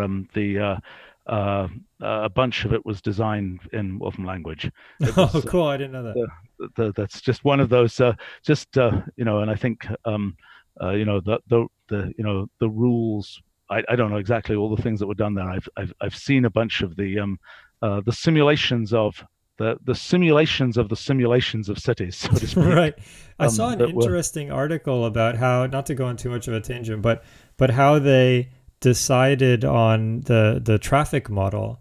And effectively, it's a Monte Carlo approach where they, at every time step, they randomly pick two different zoned places. So, for example, a residential zoned place and then a commercial zoned place.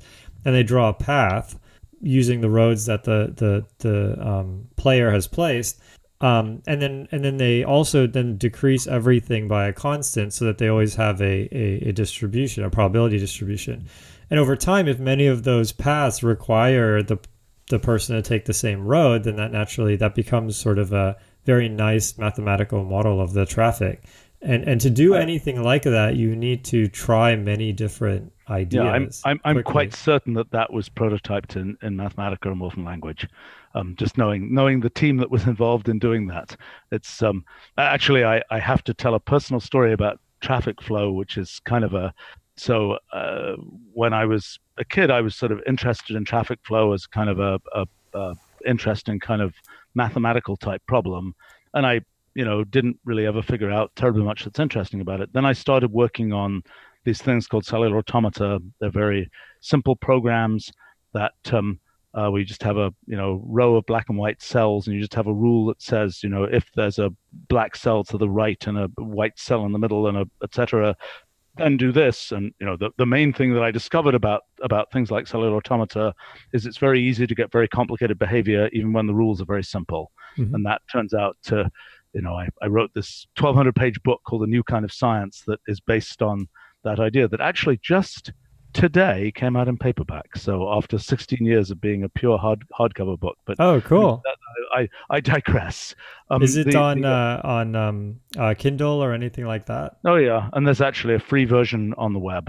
Cool, good to know. Very, very elaborate version on the web, which and I've been slowly taking. Oh, this is a fun story. So all the the science for that book, the book came out in 2002, but all the science that I spent the decade before that working on for that book, it's all in Wolfram language notebooks.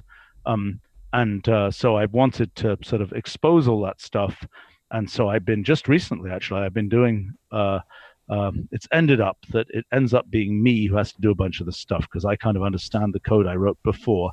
But so I've been live streaming some of these things, and I've been taking these notebooks that I made, in 1992 and things like this, and it's really satisfying because they just run. I just start them up, and press Shift Enter, and the code just runs.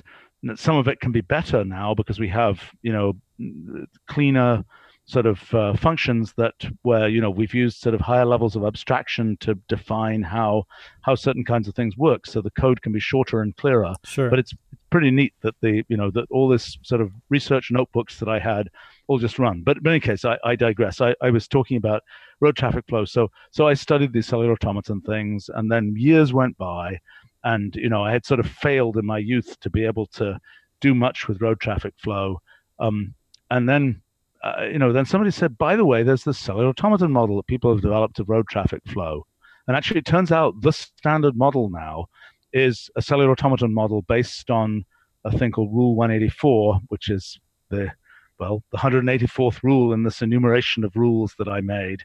And so it's like, it's kind of amusing for me because that's become, as I say, the standard model that people use for road traffic flow, and there it was, sort of right under my nose, with the cellular automata that I studied, and but it's actually, if one's interested in sort of the meta theory of modeling, it's actually an interesting story, because what really happened, and what always happens with modeling is an idealization. So you say, I'm going to model snowflake growth. You might say, what really matters to me is exactly how fast the edges of the snowflake expand. But the fact that my snowflakes are circular, I don't care about that. I really just care about how fast the edges expand. Or I might say, what I really care about is the overall structure of the snowflake, and I don't care whether I get exactly right how fast the edges expand. So modeling is always as much about what you care about as it is about, you're never going to get all the details right, because models are always an idealization. And it's a little bit like what we were talking about a while back about sort of, what's interesting, so to speak, and the fact that that's very culturally dependent, so to speak. Mm-hmm. And so what really happened with this road traffic flow thing is that the things I thought were important about road traffic flow turned out not to be the things that are important. And what this cellular automaton model captures is a bunch of stuff that I really wasn't focused on. I was focused on various quantitative things that it doesn't capture, but what it does capture is the stuff that really matters for, modeling self-driving, modeling, current traffic jams and the effects of self-driving cars on them and all that kind of thing. But in any case, I think that was a digression. But, no, I mean, one of the nice things about doing something, such as inventing a language or doing something, in the pure math space, or publishing a paper in graph theory or one of these things, is that it has just really wild implications that get realized over many years. I found out recently some research I had done as a student went into just figuring out the mass of a quark. And I know absolutely nothing about physics. That's interesting. That's I'm curious what that was. So I worked on particle physics when I was a teenager, actually, and it's interesting in terms of sort of the meta theory of fields, because I worked on particle physics in the late 1970s, when it was kind of the golden age of particle physics, and a bunch of new methodology had come in, and there was this like 5-year period when just there was major new result every 2 weeks type thing, kind of the same way that machine learning is today. Yep. And so what's interesting about being involved in a field during its kind of golden age of hypergrowth is that, there's low-hanging fruit lying all over the place. And so, I invented this thing, this way of studying the structure of particle events at a particle accelerator. And I was which I did when I was like 17 years old or something.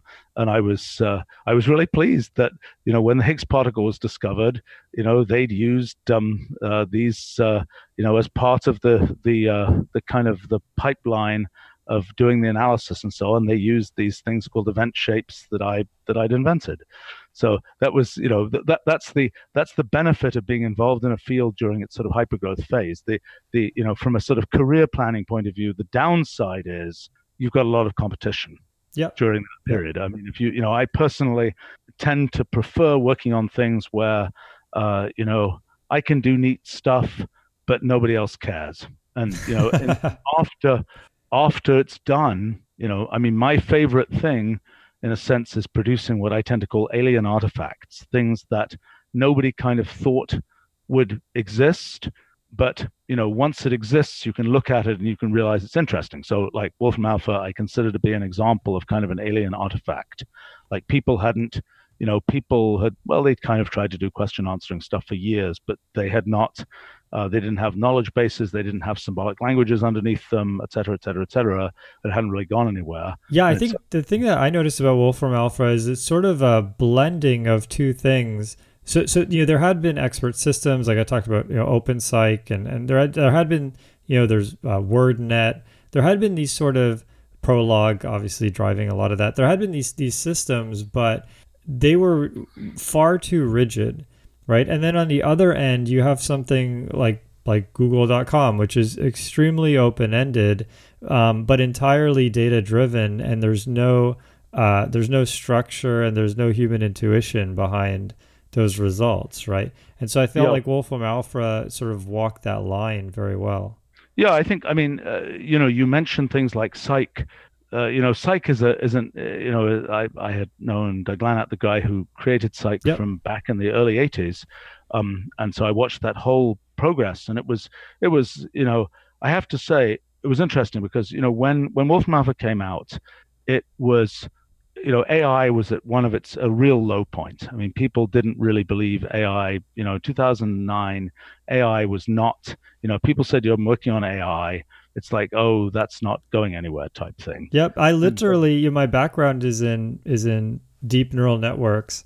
And in 2009, I got a job writing JavaScript because nobody needed someone who knew anything about neural networks. That's good. So you're a data point. Yeah. No, I think, it was interesting when Wolfram Alpha was coming out, I had a friend named Marvin Minsky who was a sort of pioneer of the AI world. And, I saw Marvin, probably a few weeks before Wolfram Alpha went live. And I said, Marvin, let me show you something, right? It's like, I said, it's a question answering system, among other things. And it's like, okay. And so, type a couple of things in, and then Marvin, changes the subject, wants to talk about something different. I said, no, Marvin, this time it actually works. And then he's like, oh, well, let me try something else. Oh, wow. And he's like, it was interesting to see because he really, he'd seen so many kind of fake question answering systems over the course of many years. He just decided it was impossible. And, why were we able to succeed? Basically, I didn't really even understand this until sort of after the fact. I mean, as far as I was concerned in building Wolfram Alpha, it was just, use what, cleverness I might have and use, and just do a bunch of engineering. But after the fact, I realized, a couple of things. First of all, we had a lot of actual knowledge, and people have been trying to do natural language understanding and so on without knowledge. They've been trying to abstractly do it. It's just like, what's the structure? Let's parse this sentence and find the noun and the verb and so on. That's much, much less relevant than knowing this is a city and its population is roughly this and so on. And that's why, it's likely to be talking about Springfield, Massachusetts, rather than Springfield, Illinois or something like this. Mm-hmm. And the second thing is that we actually had a target to turn the natural language into, namely we had our symbolic language that could represent things about the world. And another thing that, again, only became sort of clear after the fact is that a bunch of the, ideas about algorithm, what one might call algorithm discovery that came out of my new kind of science project, we used that a lot in building the way that Wolfram Alpha works. I mean, just to say something about that, I mean, the traditional way to think about building software is, or has been, let's write the lines of code to do what we want to do. What I ended up discovering from sort of just looking at, trillions of simple programs is that there are simple programs that do really interesting things. And sometimes those things are really useful. They might be good pseudorandom number generators. They might be good image processing things and so on. And so we started developing this kind of methodology for just finding algorithms by knowing what kind of a thing you want and then just going out and searching the space of possible programs. I mean, in today's world, that seems less surprising because with deep learning and so on, one's sort of doing the same kind of thing, although what we've done a lot more of is just exhaustively going out and sampling the computational universe, whereas in typical neural nets, you're doing this kind of incremental sort of more like biological evolution, taking small steps and trying to make sure the animals don't die on the way type thing, rather than just sampling the whole space. But I think that but to go back to the sort of the things about common sense reasoning and so on. So this project called Psych, which was an attempt to represent, to use essentially predicate logic to represent sort of facts about the world, common sense facts about the world. If something is dunked in water, then it is wet. Those kinds of things. Right. The When Wolfram Alpha came out, Doug Lennart said basically, well, you succeeded in what I tried to do, and the whole sort of common sense reasoning thing clearly wasn't able to get there. What I realized was a sort of interesting conceptual point, which is, in a sense, what Doug was trying to do was to use the state of sort of human thinking in the medieval time, in the Middle Ages, and I just cheated and used the last 300 years of science, because for him, if he wants to figure out some physics problem with common sense reasoning, he's like, oh, well, if you push on this, then it'll push on that, which will make this happen. And it's kind of like you're reasoning through it, like you're doing natural philosophy to figure out what's going to happen in the world. For us, it's like, well, let's just use all that science that people have figured out. Let's just, for the physics problem, let's turn that into, Lagrangian mechanics and solve the differential equations and say, and the answer is 7.5 or something. So essentially, we're making use of all that additional knowledge that's been developed in civilization beyond the pure human reasoning knowledge. And I think that's what, that's kind of, in a sense, we cheated relative to the original mission of kind of common sense AI. But I think that the fact that you have these dynamical systems and they don't is definitely part of it. But I think the even more important part is the resolving of the ambiguity, ultimately through heuristics, but also through statistics and through language understanding and things right. like that. No, right. I mean, look, it's just, as an engineering project, it's our effort was much, has been much more, pragmatic and in a sense making use of many more methods. I mean, it not just saying we're just going to use common sense reasoning to figure everything out. We're using whatever method makes sense, and that's kind of a story. That's part of kind of the whole Wolfram language story, is put everything in so you can use whatever makes sense. I mean, when we come to do data science, for example, we like to talk about kind of multi-paradigm data science. It's just everything is there, so whatever makes sense to do, you can do, so to speak, rather than, oh, we've got a package that does this, so so that's what we're going to have to do. But I was going to say, we were talking earlier about math problems and watermelons and so on. And one of the use cases that I really wanted to make use of sort of common sense reasoning for was math word problems. We still have never managed to do this, and it's when you talk about putting the watermelons in your shopping cart or whatever, and then somebody might say, I don't know, after, well, let's say you put the watermelon, you put the watermelons in bags in the shopping cart, and if there are X number of watermelons go in these bags, how many of them are still are visible as you're walking around the store? Well, of course, to know that it will be visible when you're walking around the store, you have to know that once a watermelon has been put in a bag, you can't see it anymore. And that's kind of common sense reasoning. Mm-hmm. And so to do, if you set up a word problem like that, you have to have a layer of common sense reasoning.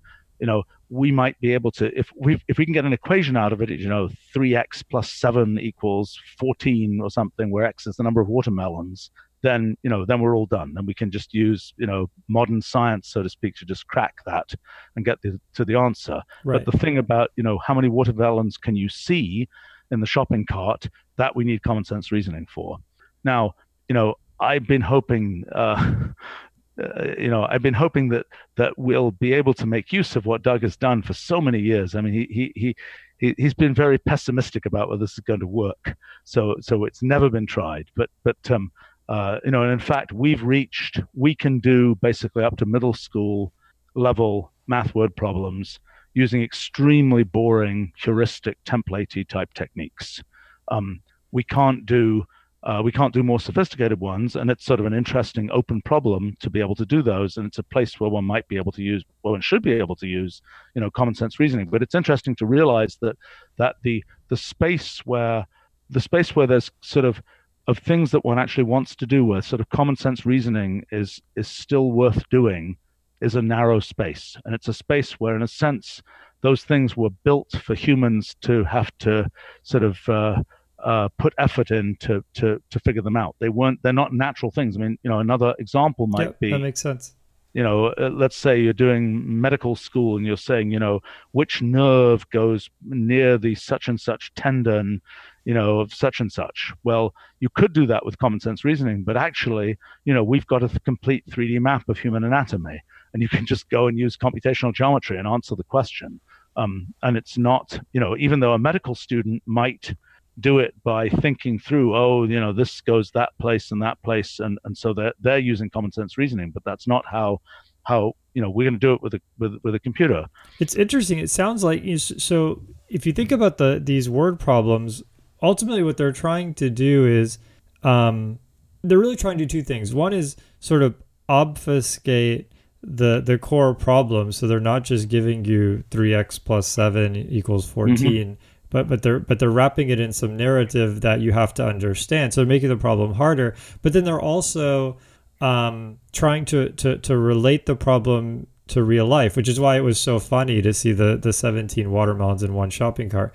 So in a sense, if you could generate relevant, if you could generate, say SAT math questions that really connected with somebody, that would be, maybe more difficult than the counting they would do at a real grocery store, but would closely emulate something they would do in real life.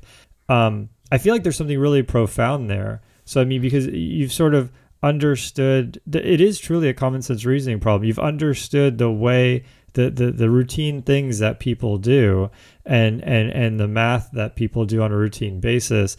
And then you've been able to sort of extrapolate that to something more difficult, like differential equations, and figure out a way to sort of tie those two things together. That's actually something profoundly complex.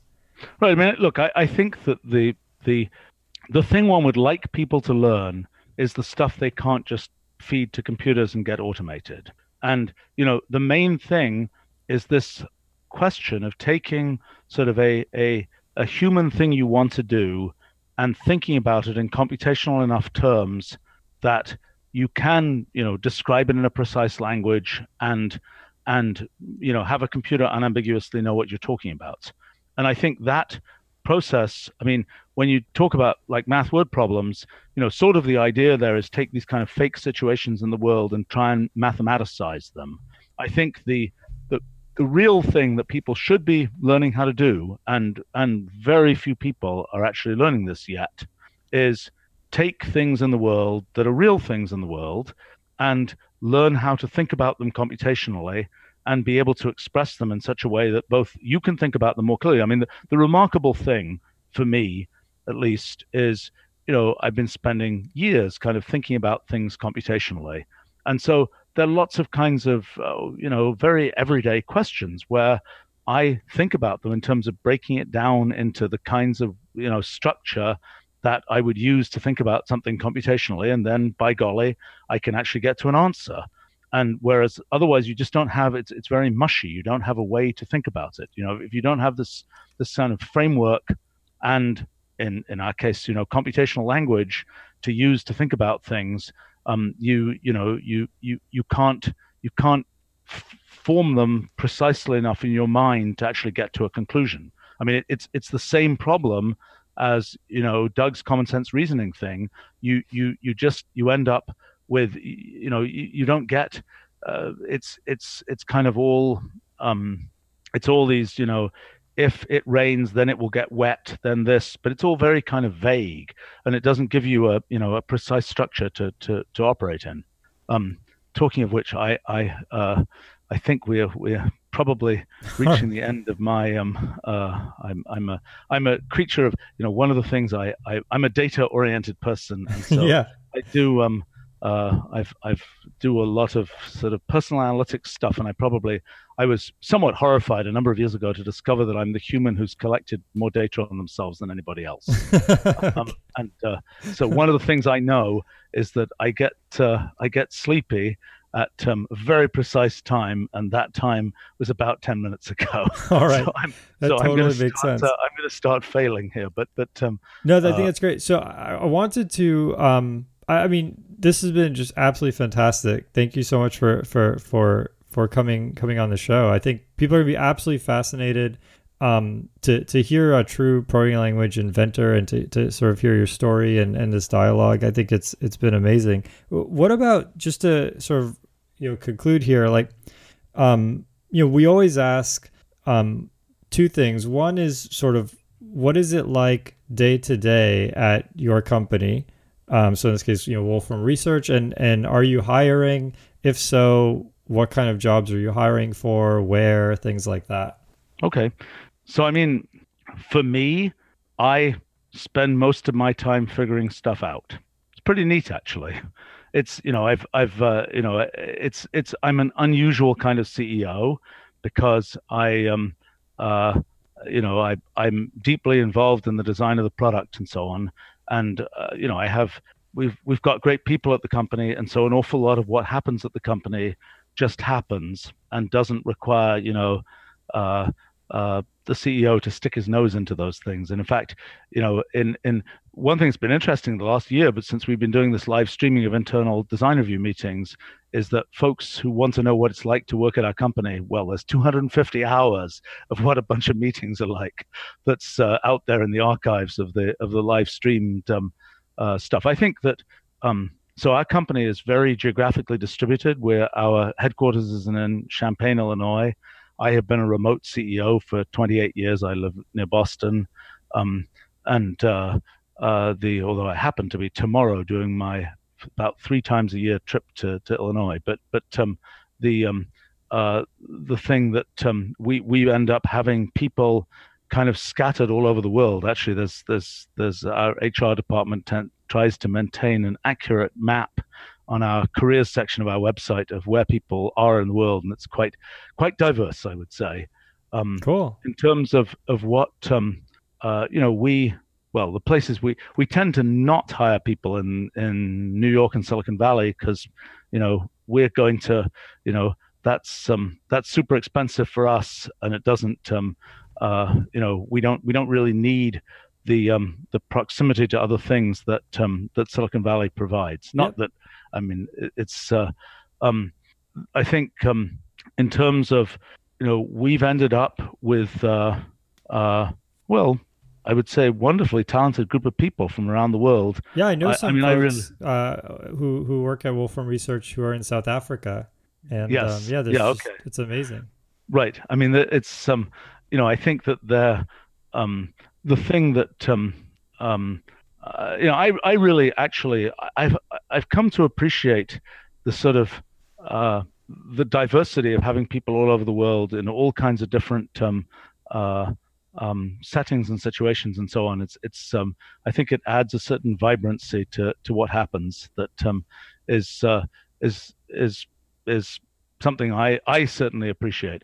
But it's we've ended up with lots of world experts on lots of kinds of things. We've had lots of people who've been at the company a very long time, and some people they at the company for a decade, then they say, oh, the grass is greener somewhere else, and they go off somewhere else for a few years, and then they come back, which Cool. is always satisfying for management to see that happen, so to speak, Yeah, definitely. because it means we're doing something right. But I think that the thing that uh, we've ended up with, it's like people who are good at thinking are the people who tend to succeed because we're always trying to solve a lot of what we're doing is stuff that's never been done before. And my principle in building the company is very similar to my principle in building our language: automate as much as possible. And so for me, you mentioned JavaScript programming. There was a period of time when we had tons of JavaScript programmers, and it's like look, guys, what you're doing is, why don't we build something higher level that just automates a bunch of this stuff? So we did that. Mm-hmm. And so then, those folks, moved on to doing other things. And, and for us, that they end up getting, being able to work on sort of higher level things. And for the company, that's how we get away with only having 800 people, is by the fact that we've automated a huge amount of what goes on internal to the company. And, we're trying to, we're using both the principles and the actual technology that we've built, like our, I don't know, our testing system is, of course, all written in Wolfram language. Our one of the more exotic things that we're now doing is writing our ERP transaction processing system in Wolfram language, because we just got fed up with we got fed up with some of these pseudo open source things, which actually end up costing way too much money. Yep. And we said these don't even work well. Let's just build our own. And it's so that stuff is now in terms of hiring. One of the things I might mention is we have this summer school every year. It's usually about 70 people from around the world. That's a great collection of people. It's become a favorite sort of pseudo vacation for a bunch of our R&D folk.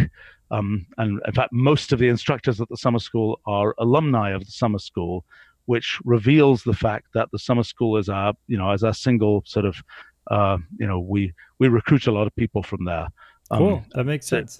It works really well, because people come and, they often have never thought about, working for the company, and they come and, spend 3 weeks and they do a project and they get to know a bunch of people at the company, and we get to see what they do. They get to see what kind of, our approach to doing things is. And it's kind of, it's very, works well. But I think in terms of what are we, I mean, we're always looking for, very talented people. I would say that my approach to management tends to be, we've got a lot of projects we want to do.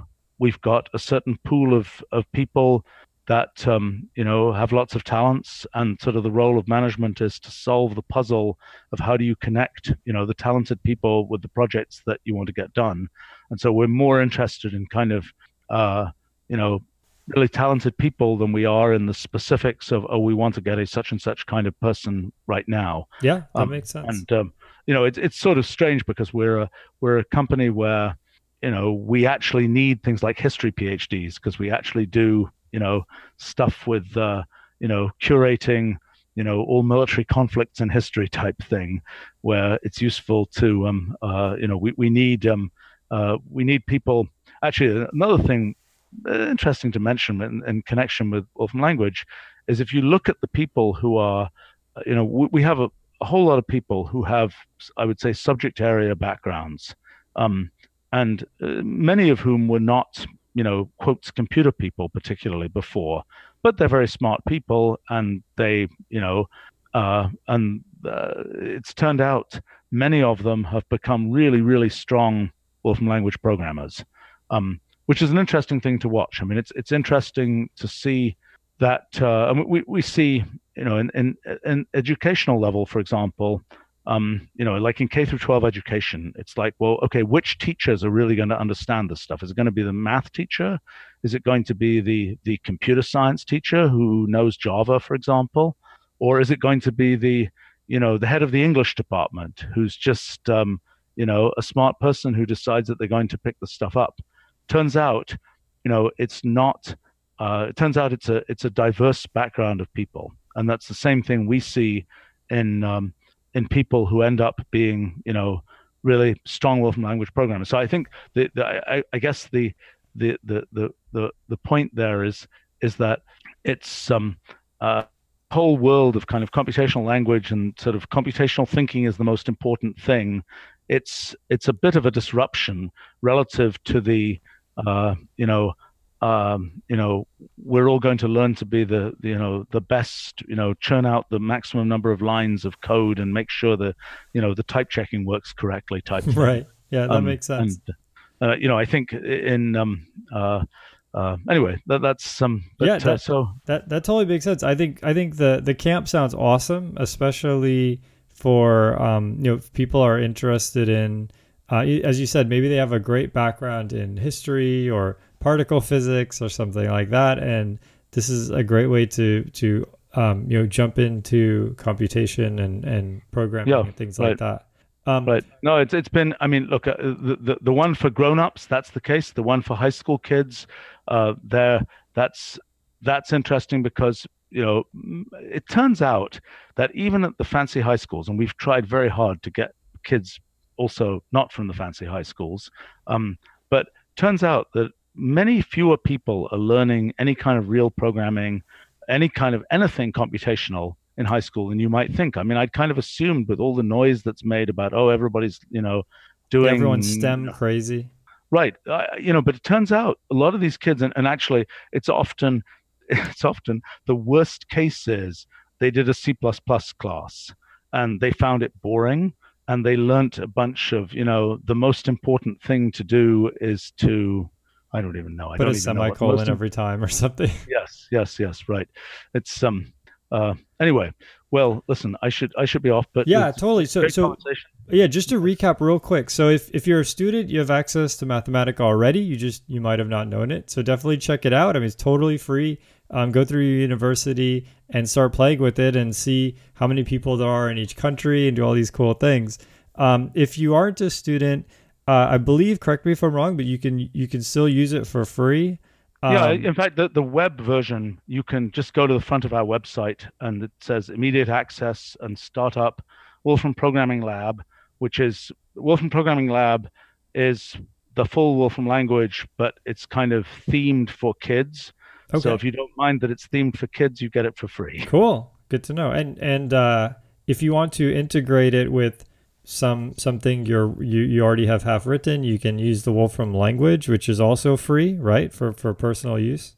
Yeah, I mean the Wolfram engine. I mean, it's everything gets complicated at this point, but sure, basically it's been go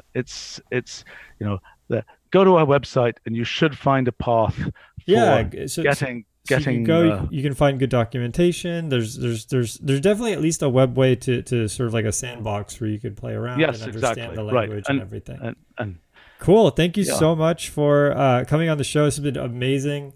It has gone a little long, but I'm sure the people are going to be they're not going to be upset about that. This is an absolutely fantastic interview, and thanks for staying up late with us. Sounds great. It was fun. The intro music is AXO by Binar Pilot. Programming Throwdown is distributed under a Creative Commons Attribution Share-alike 2.0 license. You're free to share, copy, distribute, transmit the work, to remix, adapt the work, but you must provide attribution to Patrick and I, and share alike in kind.